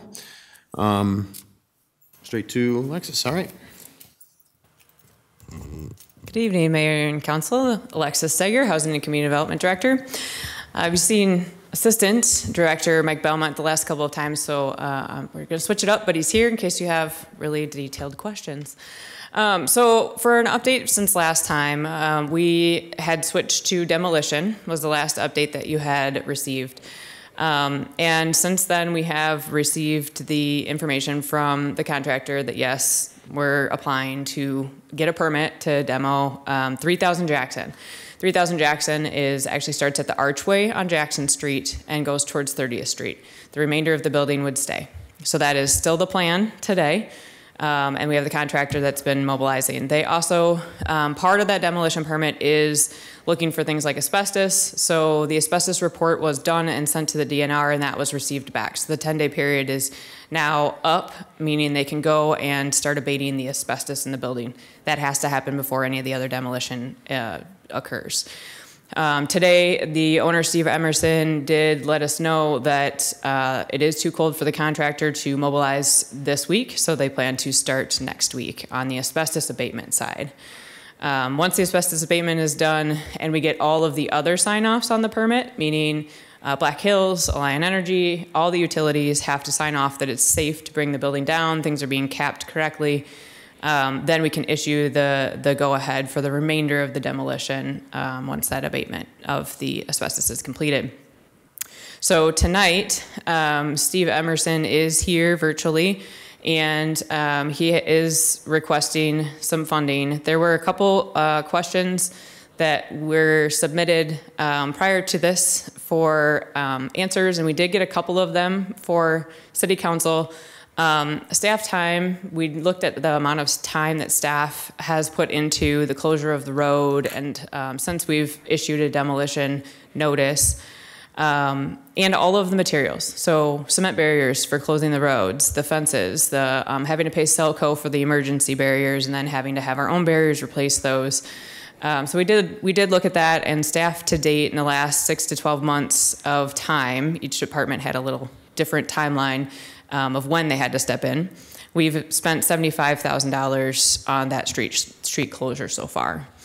That would be Public Works, Engineering, and Housing's time to close all of those streets. What was not recorded in that $75,000 of time and materials is the time for the police department, as they've been having to reroute traffic, deal with truck traffic issues, and other, obviously, issues that come with closed streets. And also, I know the fire marshal put in some time into making sure that each of the routes was specifically still safe for those that are on that street, and that time was not included either. So we're around $75,000, but there are some costs that were unable to be identified as of tonight. But we can continue to keep track of those as we go forward. That's all of our updates. Steve Emerson does want to speak to where he's at, and I believe he wants to request some funding, so he is here virtually to do that if you want to hear from him. Yeah, I think that would be helpful. Mr. Emerson, this is Mayor Kavanaugh. You can go ahead and unmute and provide us with whatever information you like, please. Thank you, Mayor and Council. I came to Dubuque about 6 years ago to do the right thing, and it's been a very costly mistake. I've never meant to put you guys in a bad position with your constituents. Last week, many community members have reached out, called me because they've heard of the demolition plan and they want to try saving the building. I've been looking to try to do that for the last 6 years. So I would like to proceed with demolition on the south building and then look to secure funding and move forward with redeveloping the north building, the 3040 Jackson building, into a redevelopment into housing. I appreciate the council and city staff considering my proposal, participating at the level of $500,000 to my project. I understand the condition of this building has understandably led to a negative community reaction that you've had to deal with. I'm working diligently with new partners in the community to finalize a plan that can be executed quickly. I've heard what you said, I've listened, and this plan recycles all the material we can, salvages whatever we can, and opens the streets the absolute fastest timeline possible. If for some reason you guys vote against the contribution, I would hope that you consider it again in the near future when the plans and financial information becomes more clear. If you have any questions, I can attempt to answer them. This is basically in response to what I've heard from you guys in the past. Okay. Thank you, Mr. Emerson. Mike, do you have anything to add or to Alexis's update? Okay. All right. Let's open it up for discussion then.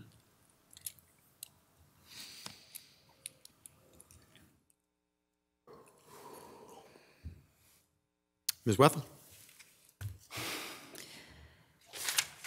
Mr. Emerson, I appreciate you being here with us tonight and for being consistent in correspondence of recent. A couple of just very specific ways that this has impacted the community. You said negative community reaction, that we are in a bad place with constituents. I think this is a lot more than that for me. This is about public safety.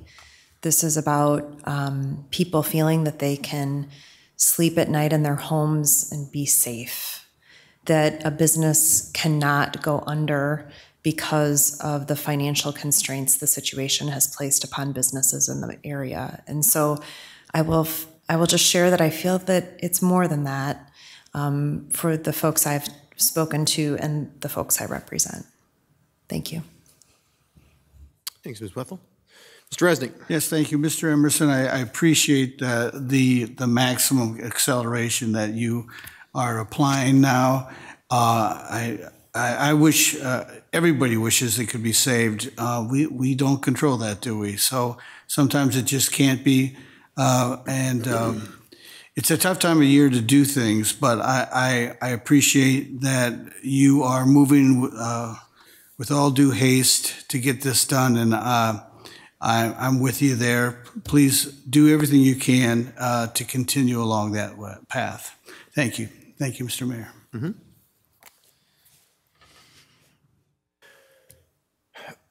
Well, yeah, Ms. Roussel, go ahead. Thank you. I thought it was really interesting tonight when Alexis kind of brought to our attention the dollars that we're already spending to support the important public safety nature of this issue. So the city is already investing many dollars in this project. I'm not sure that investing more city dollars is the correct way to go. We're already burdening our citizens, especially in that area, and using additional city dollars adds additional burden to our citizens. I was glad to hear that we're going to be recycling as much as possible. I think that's really important. I'm glad that there's a focus on opening the street as soon as possible, especially for the businesses and citizens in that area. So those are just a few comments I had. Thank you.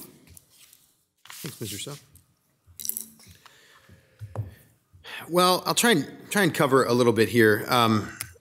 So there are a few things. I mean, first of all, I think we're all clear on the frustration level. I think we're all clear on what this impact really has been. Ms. Wethel, I think you pointed out some really important pieces of that there. Historically, going back, the city did enter into a development agreement on this particular property. We have worked with you, Mr. Emerson, to try and find a path forward. It looks like going back about, I'm going to say about 7 years or so at this point.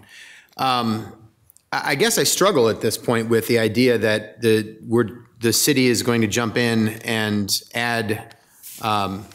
The request that you made via email was $500,000, and the idea that the city jumps in to provide that funding to move forward, while I understand that would be helpful and that could speed the timeline up, it just doesn't seem like the proper use of public funds at this time, to me at least. I think that's just my personal opinion. Now, I want to be really clear on something, because we don't have this on the agenda right now to vote on as a official proposal, so we need to be cognizant of that as a council as we have this discussion. That's not to say, Mr. Emerson, that we couldn't have an official proposal that would be more clear, that would be something we could look at down the line here. But what I would hope that we could figure out is how you can work with, you've already mentioned some other private entities that you're working with to be able to get this done. I'm reticent to jump in with a vote for moving forward with the city backing that level of financing to be able to help with this project at this point. I mean, we've had this on every single city council agenda for the last, I think, 2 to 3 months at this point to try to move this forward. I think now we need to go and get this done. So I guess that's all I have for right now. I don't think I have any specific questions. Mr. Emerson, I did, you had the opportunity to be here tonight. We really appreciate you coming to discuss this with us. I do want to throw it back to you for any further comments, because I'm definitely not insinuating that this is the end of any conversation. I just want to, stress where my thoughts are right now personally. But I'll give it back to you for a few minutes here to share anything else you'd like to share before we move on to the next agenda item. No, and I respect that it's not on the agenda, and perhaps having a couple more weeks to put together a more clear plan and be more clear with you on what the need is and what it will do for you will be helpful. So I'll circle back with the people I'm working with in Dubuque and try getting you a little bit more concise information. Okay, appreciate that, Mr. Emerson. And I do encourage you to continue to work, as closely as possible with our Housing and Community Development Department and any other departments that we need to move forward here. As I'm sure you're clear on, our priority here is the safety of the residents that are in that neighborhood first and foremost. Safety of anybody who would be driving by, which means we need the road open as soon as possible. So whatever expediency you can move with, we certainly appreciate. But thank you once again for being here. Thank you. Okay. Motion here is to receive and file. Hear that presentation. Thank you very much, Alexis and Mike, for being here as well. Motion by Spranik and a second by Wethel. Adrian, would you call the roll, please? Roussel. Aye. Jones. Aye. Spranik. Aye. Resnick. Aye. Farber. Aye. Wethel. Aye. Kavanaugh. Aye. Motion passes 7-0. Action item number 4 is Schmidt Island Management Agreement between the City of Dubuque, Iowa, and the Schmidt Island Development Corporation approval. Mr. Mayor, Mr. Jones. I move to receive and file the documents and adopt the resolution. Second by Wethel. Motion by Jones and a second by Wethel. Mike, please. Thank you. City Manager Mike Van Milligan. Leisure Services Manager Marie Ware is recommending City Council approval of the Schmidt Island Management Agreement between the City of Dubuque and the Schmidt Island Development Corporation. I concur with the recommendation and respectfully request Mayor and City Council approval. All right. Thank you, Mike. Discussion. Mr. Mayor, Mr. Jones. it wasn't very long ago when the Dubuque Ice organization kind of crumbled and fell under its own weight that we were fearing that we're getting this thing handed back to us and be stuck with it. And how do we extricate ourselves from that or find a path forward? Because we want ice, we want to be able to skate, we want hockey in Dubuque. That's been a big deal to a lot of people. And we asked the Dubuque Racing Association if they were interested in it. And to our surprise, frankly, they said yeah. And they've really nailed it. They've got more life and activity down there than we ever, I think, could have imagined.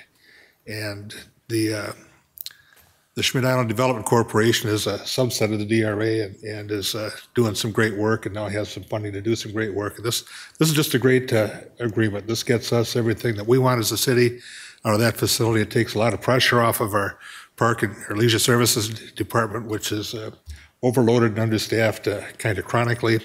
And I'm pretty tickled to vote for this. Thank you. Thank you, Mr. Jones.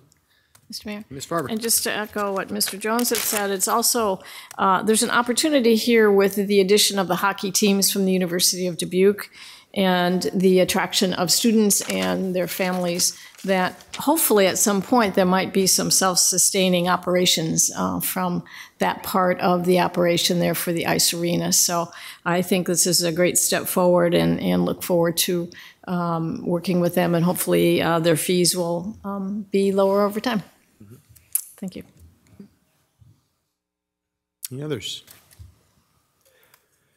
Well, I'm really happy about this. Marie, thanks for being here and for working on this, and setting this up as a way that is very similar to some of the other arrangements that we have.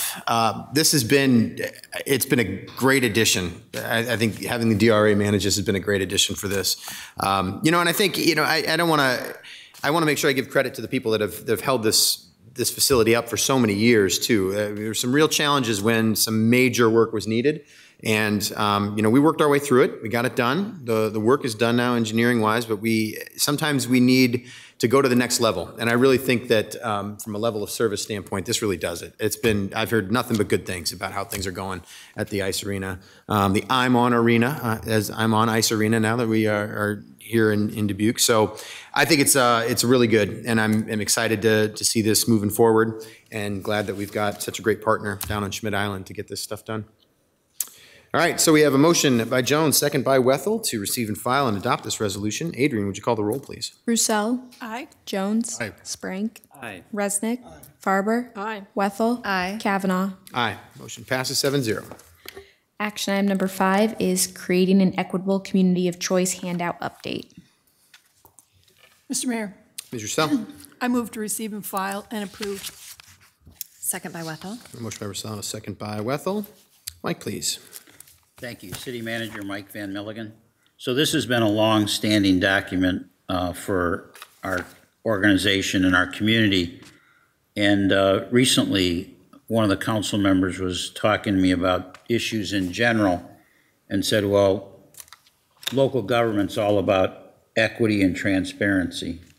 And it made me reflect on the idea that we used to have 4 pillars in this sheet: resiliency, sustainability, equity, and compassion, but we didn't have a pillar for transparency. And I think those remarks were right on target, is that local government's all about equity and transparency. And so that's why I've added that 5th pillar to this of transparency, and then asking the mayor and council to approve this as I use it and other people use it within our organization and outside our organization. Yeah, well, thank you, Mike. I think this is a great idea. We had this earlier discussion here with Troy Patzner, our assessor, and talked a little bit about some of the new law that has to do with property taxes.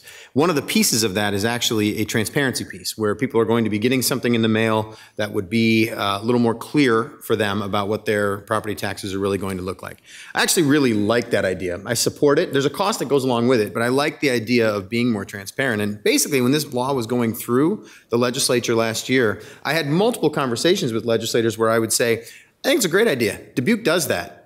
Dubuque is totally transparent in how we present our budgetary information. We weren't mailing it out in the way the legislature is now telling us to do, but we do have hours and hours and hours of budget hearings in ways that other cities don't. And we do that for the purpose of not only making the best decision we can with the most information possible, but being open and transparent about that process, making sure that everybody can see it. It is a pillar we're already standing on, and to be able to state it on a document that we share widely, I think is a really good addition. So thank you very much for doing it. I'm definitely going to approve of this. Any other comments or questions for that matter? Okay. Well, thanks for your work on this, Mike, and for everybody. Motion here is by Roussel, second by Wethel, to receive and file and approve. Adrian, would you call the roll, please? Roussel. Aye. Jones. Aye. Sprank. Aye. Resnick. Aye. Farber. Aye. Wethel. Aye. Kavanaugh. Aye. Motion passes 7-0. Action item number 6 is static display of engine 505 and medic 554. Mr. Mayor, Mr. Jones. I move to receive and file. Second by Farber. Motion by Jones, second by Farber. Mike, coming to you. Well, I actually don't have anything. It's Sure. Just a note then, I can just say it from here. It looks like we're going to have the new engine 505 and medic 554 being on display here at the Federal Building right before the City Council meeting and work session on February 5th. So from 5:30 to 6 p.m.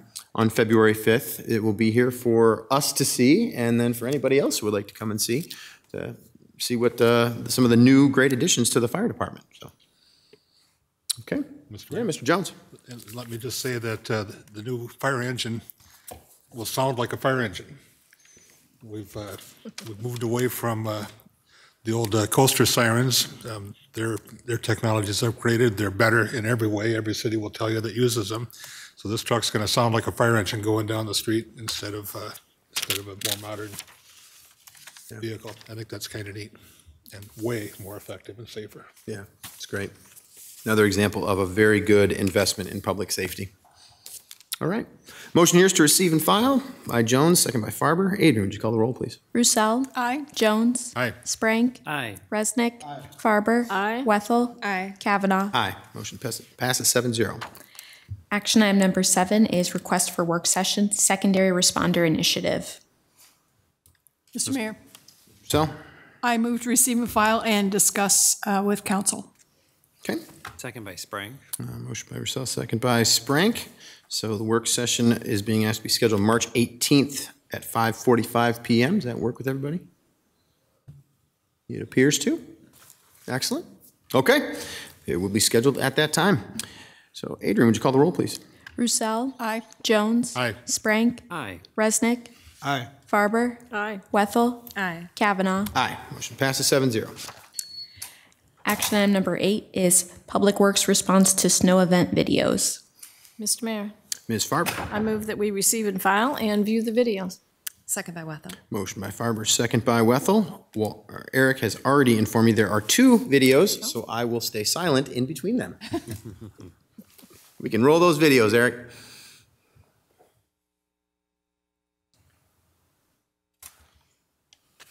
So one of the main ways the community can help us when we're plowing is actually not having cars on the street. So if possible, and it's not possible in a lot of places, but if it is possible, having your car in your driveway or off the street anywhere, they can park in the ramps for free.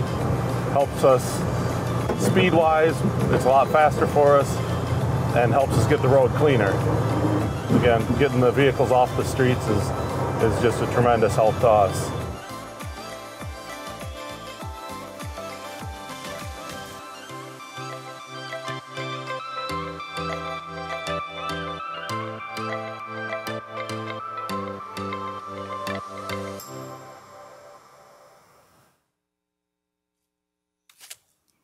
Getting the streets clear is the main priority right now. The way we prioritize it, we actually have primaries, secondaries, and residentials. Most snowstorms, we classify primaries and secondaries together. We look at traffic counts, the speed, and also the elevation or the topography of the area. So we just definitely want to make sure we touch the most dangerous routes that people will be driving before we get into residential. So that's where you get your primaries, then your secondaries, and your residential areas. The number one complaint is people don't want the snow in front of their driveway once they've shoveled their driveway. Windrows are any material that's pushed to the side. Anytime we're plowing the street, unfortunately, you're going to get a windrow to one side of the truck or the other. We try to be fair. Half of the street goes to one side and half of the street goes to the other side, so one person doesn't have more than the other. It's a necessary thing to get the snow off the road, and I would tell people that the windrow in my driveway at home right now is just as bad as anybody else's in town. So that's how they accumulate, and with this storm being 11.5 to 12 inches. They're huge. That's what they are. And so you're going to see some in your driveways, but to plow the snow, they're just created. You're standing in the street facing your driveway. If you shovel the snow from your approach to the left, when the plow comes, they'll push it past your driveway, not back into your driveway. So the less snow you have on the right-hand side of your driveway, the less will get plowed into your driveway. The challenging part is being out in a snowstorm and doing the plowing. I mean, it's slippery and hard to get around, just like for everybody else it is for us too.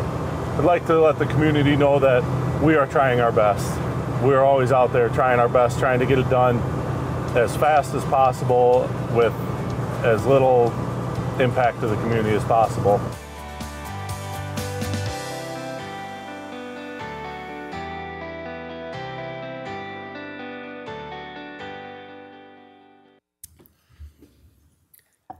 So I have to say, I was not surprised to learn after the shoveling that I was able and had the opportunity to do this past week. I was not surprised to learn at all that it was the most snow we've ever received in a week's time. That's accurate, right? That's what I think that's what Randy Gale was telling us. The most snow we've ever received in Dubuque in a week's time. I mean, it was intense. And I have to tell you, I've lived in a few places where they don't do the greatest job at getting the snow off the streets. We have such an incredible team in Public Works to be able to get this job done. And just, I mean, absolutely deserve a hand for that work. I mean, I know, there's still some snow on the streets in some places, some of the more secondary and, the roads that aren't the main roads, but that's because of the weather. It's the way that it is. We could dump their entire pile of salt out there on some of this stuff and it'd still be there. And as it gets warmer, we're going to start to see those streets get cleared off again because they're going to be out there again doing it. All the folks that work for Public Works are going to be out there doing it. And I thank them so much for this work. It keeps the roads safer. It helps everybody else as we get around. It helps the fire department get to where they need to get to make sure that they're able to respond to emergencies. Police department get where they need to get. Obviously, garbage trucks be able to go where they need to go. So really, really appreciate that. And I was also, watching these videos on social media, always happy to see the appreciation from residents on social media too. Social media can be a dark place at times. And in moments like this, it's really nice to see people complimenting each other. So I really appreciate that.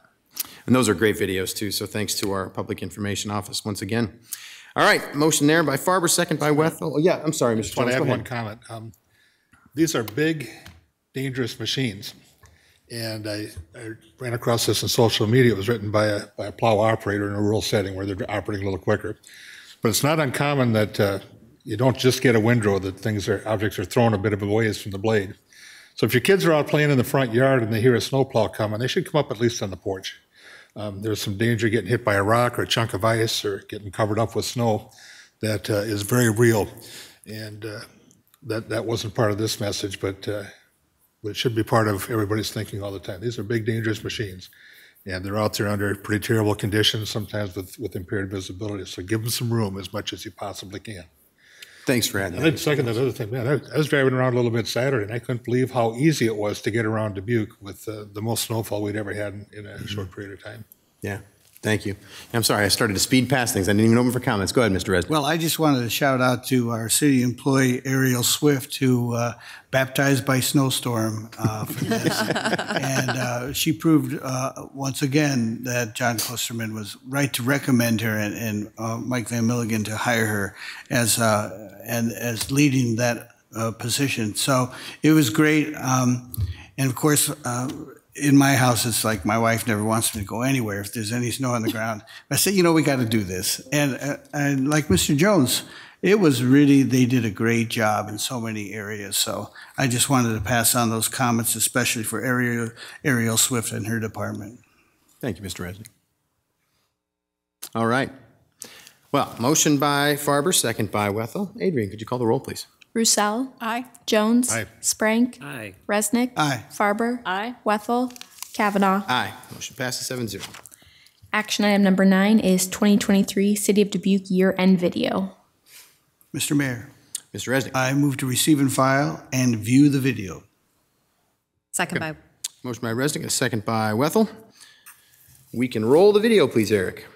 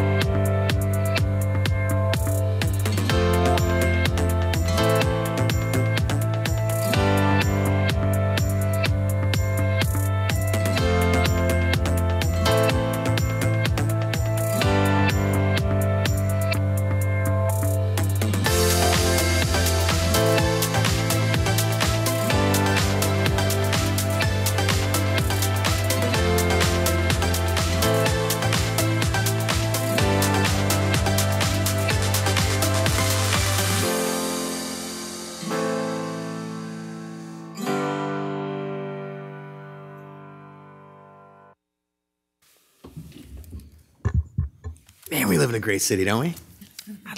I just love this place. It's great. And these videos they're such a great way of telling the story of what Dubuque really is. So thank you so much for producing those. All right.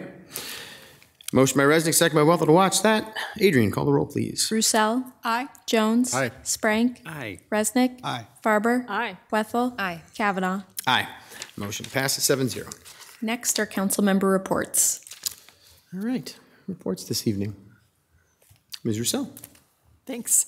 I'd just like to say thanks to the students at the Alta Vista campus for inviting me and several of us to come and speak to their class. It was really a great opportunity, not only to share our message, but to encourage those young people to get involved in our community. There are so many ways that people can get involved, and it's important for them to know that their young voices are so important. So I appreciate the invitation, and it was a great time. Thanks. Thank you. Mr. Mayor. Mr. Jones. Yeah, I also spent a fabulous hour at the Alternative Learning Center in Alta Vista, and everything Laura said was absolutely true. Spent a great evening last Monday night at the Grand River Center with Special Olympics, where we welcomed several hundred athletes and coaches and friends to Dubuque to ski and skate. And they got a little more skating out of the deal than was planned because it got so cold Tuesday and windy that chairlifts were not running at sundown, and transportation to Albrecht Acres, where the snowshoeing occurred, was not safe and feasible. But transportation to Dubuque to the I'm on Ice Center was relatively easy. So we had some skiers skating and some snowshoers skating, and David volunteered again to help me provide some music for him for a dance. And it's the one night of the year where our little band is the Beatles at Shea Stadium, the exception being that the Beatles were hardly ever asked to play the chicken dance of the Hokey Pokey. But it was a great evening for everybody. We're glad to be a part of it. And it's so good from our perspective as a band that two folks, Dan Norman and Rebecca, what's Rebecca's last name? Lansing. Rebecca Lansing volunteered to fill in for a couple of our missing members. They don't play with us regularly. They don't earn money from us because we do this one pro bono. But special, yeah, I'll be there. And they nailed it. It was good. Yeah, that's great. Yeah, Mr. Resnick, go for it. Thank you, Mr. Mayor. I was going to say this second, but since Mr. Jones brought it up first, I'm going to say it first. And you mentioned that getting involved was so important. And I remember I wanted to talk about Dubuque and their outstanding volunteers. We saw the article about how Dubuquers give so much money to charities, which is fantastic. But we also have volunteers, many of them who are sitting up here right now. But I just want to point out that Rick Jones has volunteered at this event for more than 30 years. And this is not just showing up and saying hi to people, right? So he's there all day setting up a band. Then he performs all night. And then he needs to break everything down. And so by the time it's 10 o'clock, he might be home. and then spends the next day in bed with some aspirin. You know, I mean, he really does a ton of work, and he's done it for so long. And that's when I first started to talk to him about different things when I was part of this, and I saw and looked at the list of the things that he's done, been on the different boards and all these volunteering things that he's done. It's like, well, maybe I should do something here besides, you know, feed my family. So he inspired me to do things like run for city council and do other charitable events. Fantastic example of what a Dubuque citizen can be doing. And so I think that Rick Jones, after 30 plus years, he deserves an applause from the city council.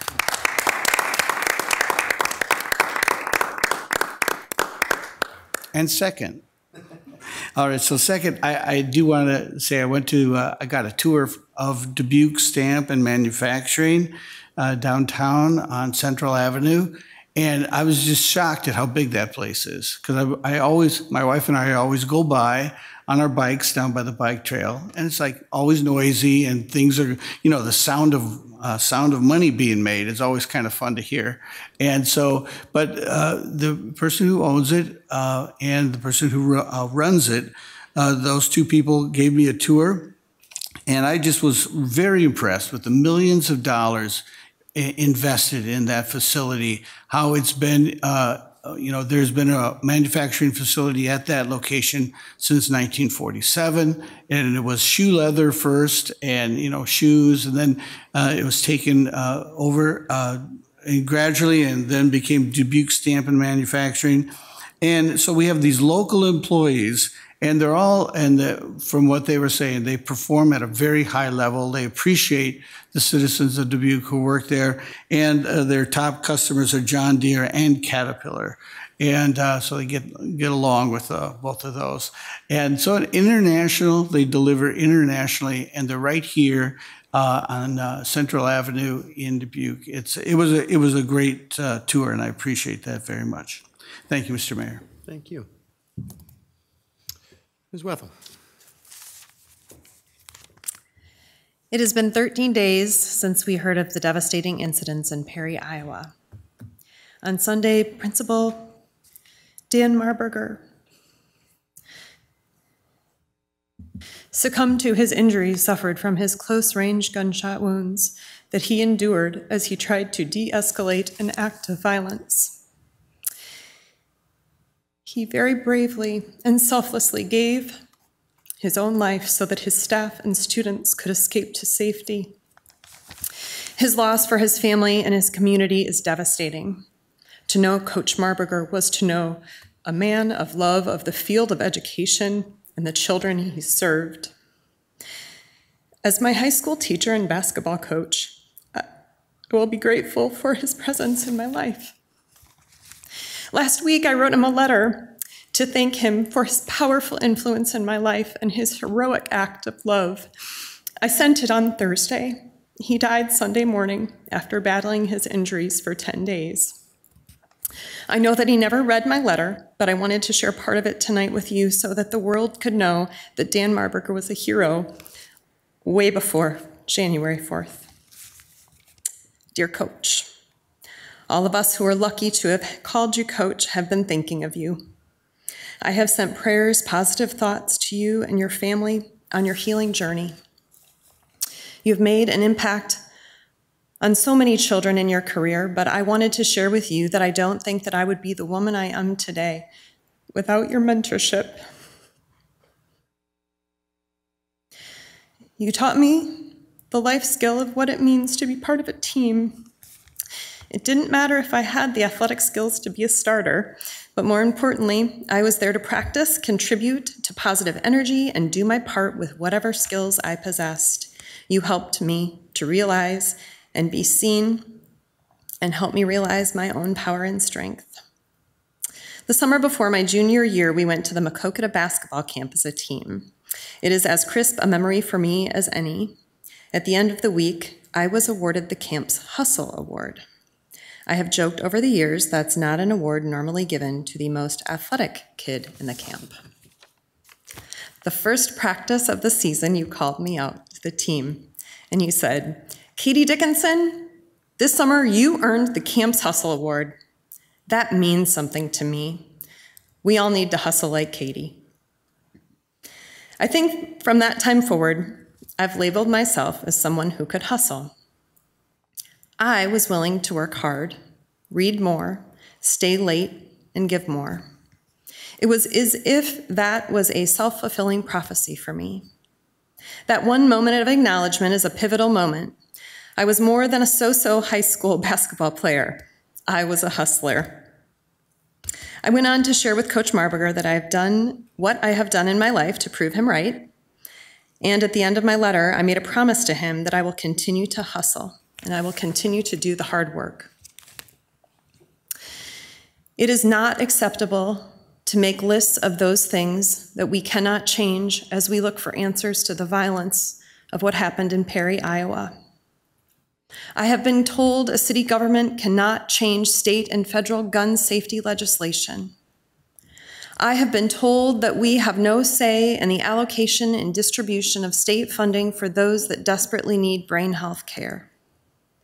I do not want to hear what we cannot change. I want our city to lead. I want to have a formal conversation with experts in their specialties right here in Dubuque to ask the question, what more can be done? Suggested evidence-based research and even the United States Secret Service National Threat Assessment documents recommendations that include actions to be taken to prevent this violence. Examples include teaching students and adults, not just educators, but parents and grandparents, to watch for and report specific warning signs of violence. Develop and publicize around-the-clock anonymous tip lines for the reporting behavior to our local authorities. When behavior is identified, have clear processes to conduct behavior threat assessments. Bringing stakeholders together of school leadership that educate all of the children of the city of Dubuque. Police, specifically our school resource officers. Those who specialize in psychiatry and psychology in our city. Our institutions of higher learning, especially those who are training our future educators to learn evidence-based strategies to reach hearts and minds of children. Then we need to listen, so that we can make sure that our residents know what services are available to them. We can work together, keeping safe spaces for all those we serve. I ask tonight that we all hustle.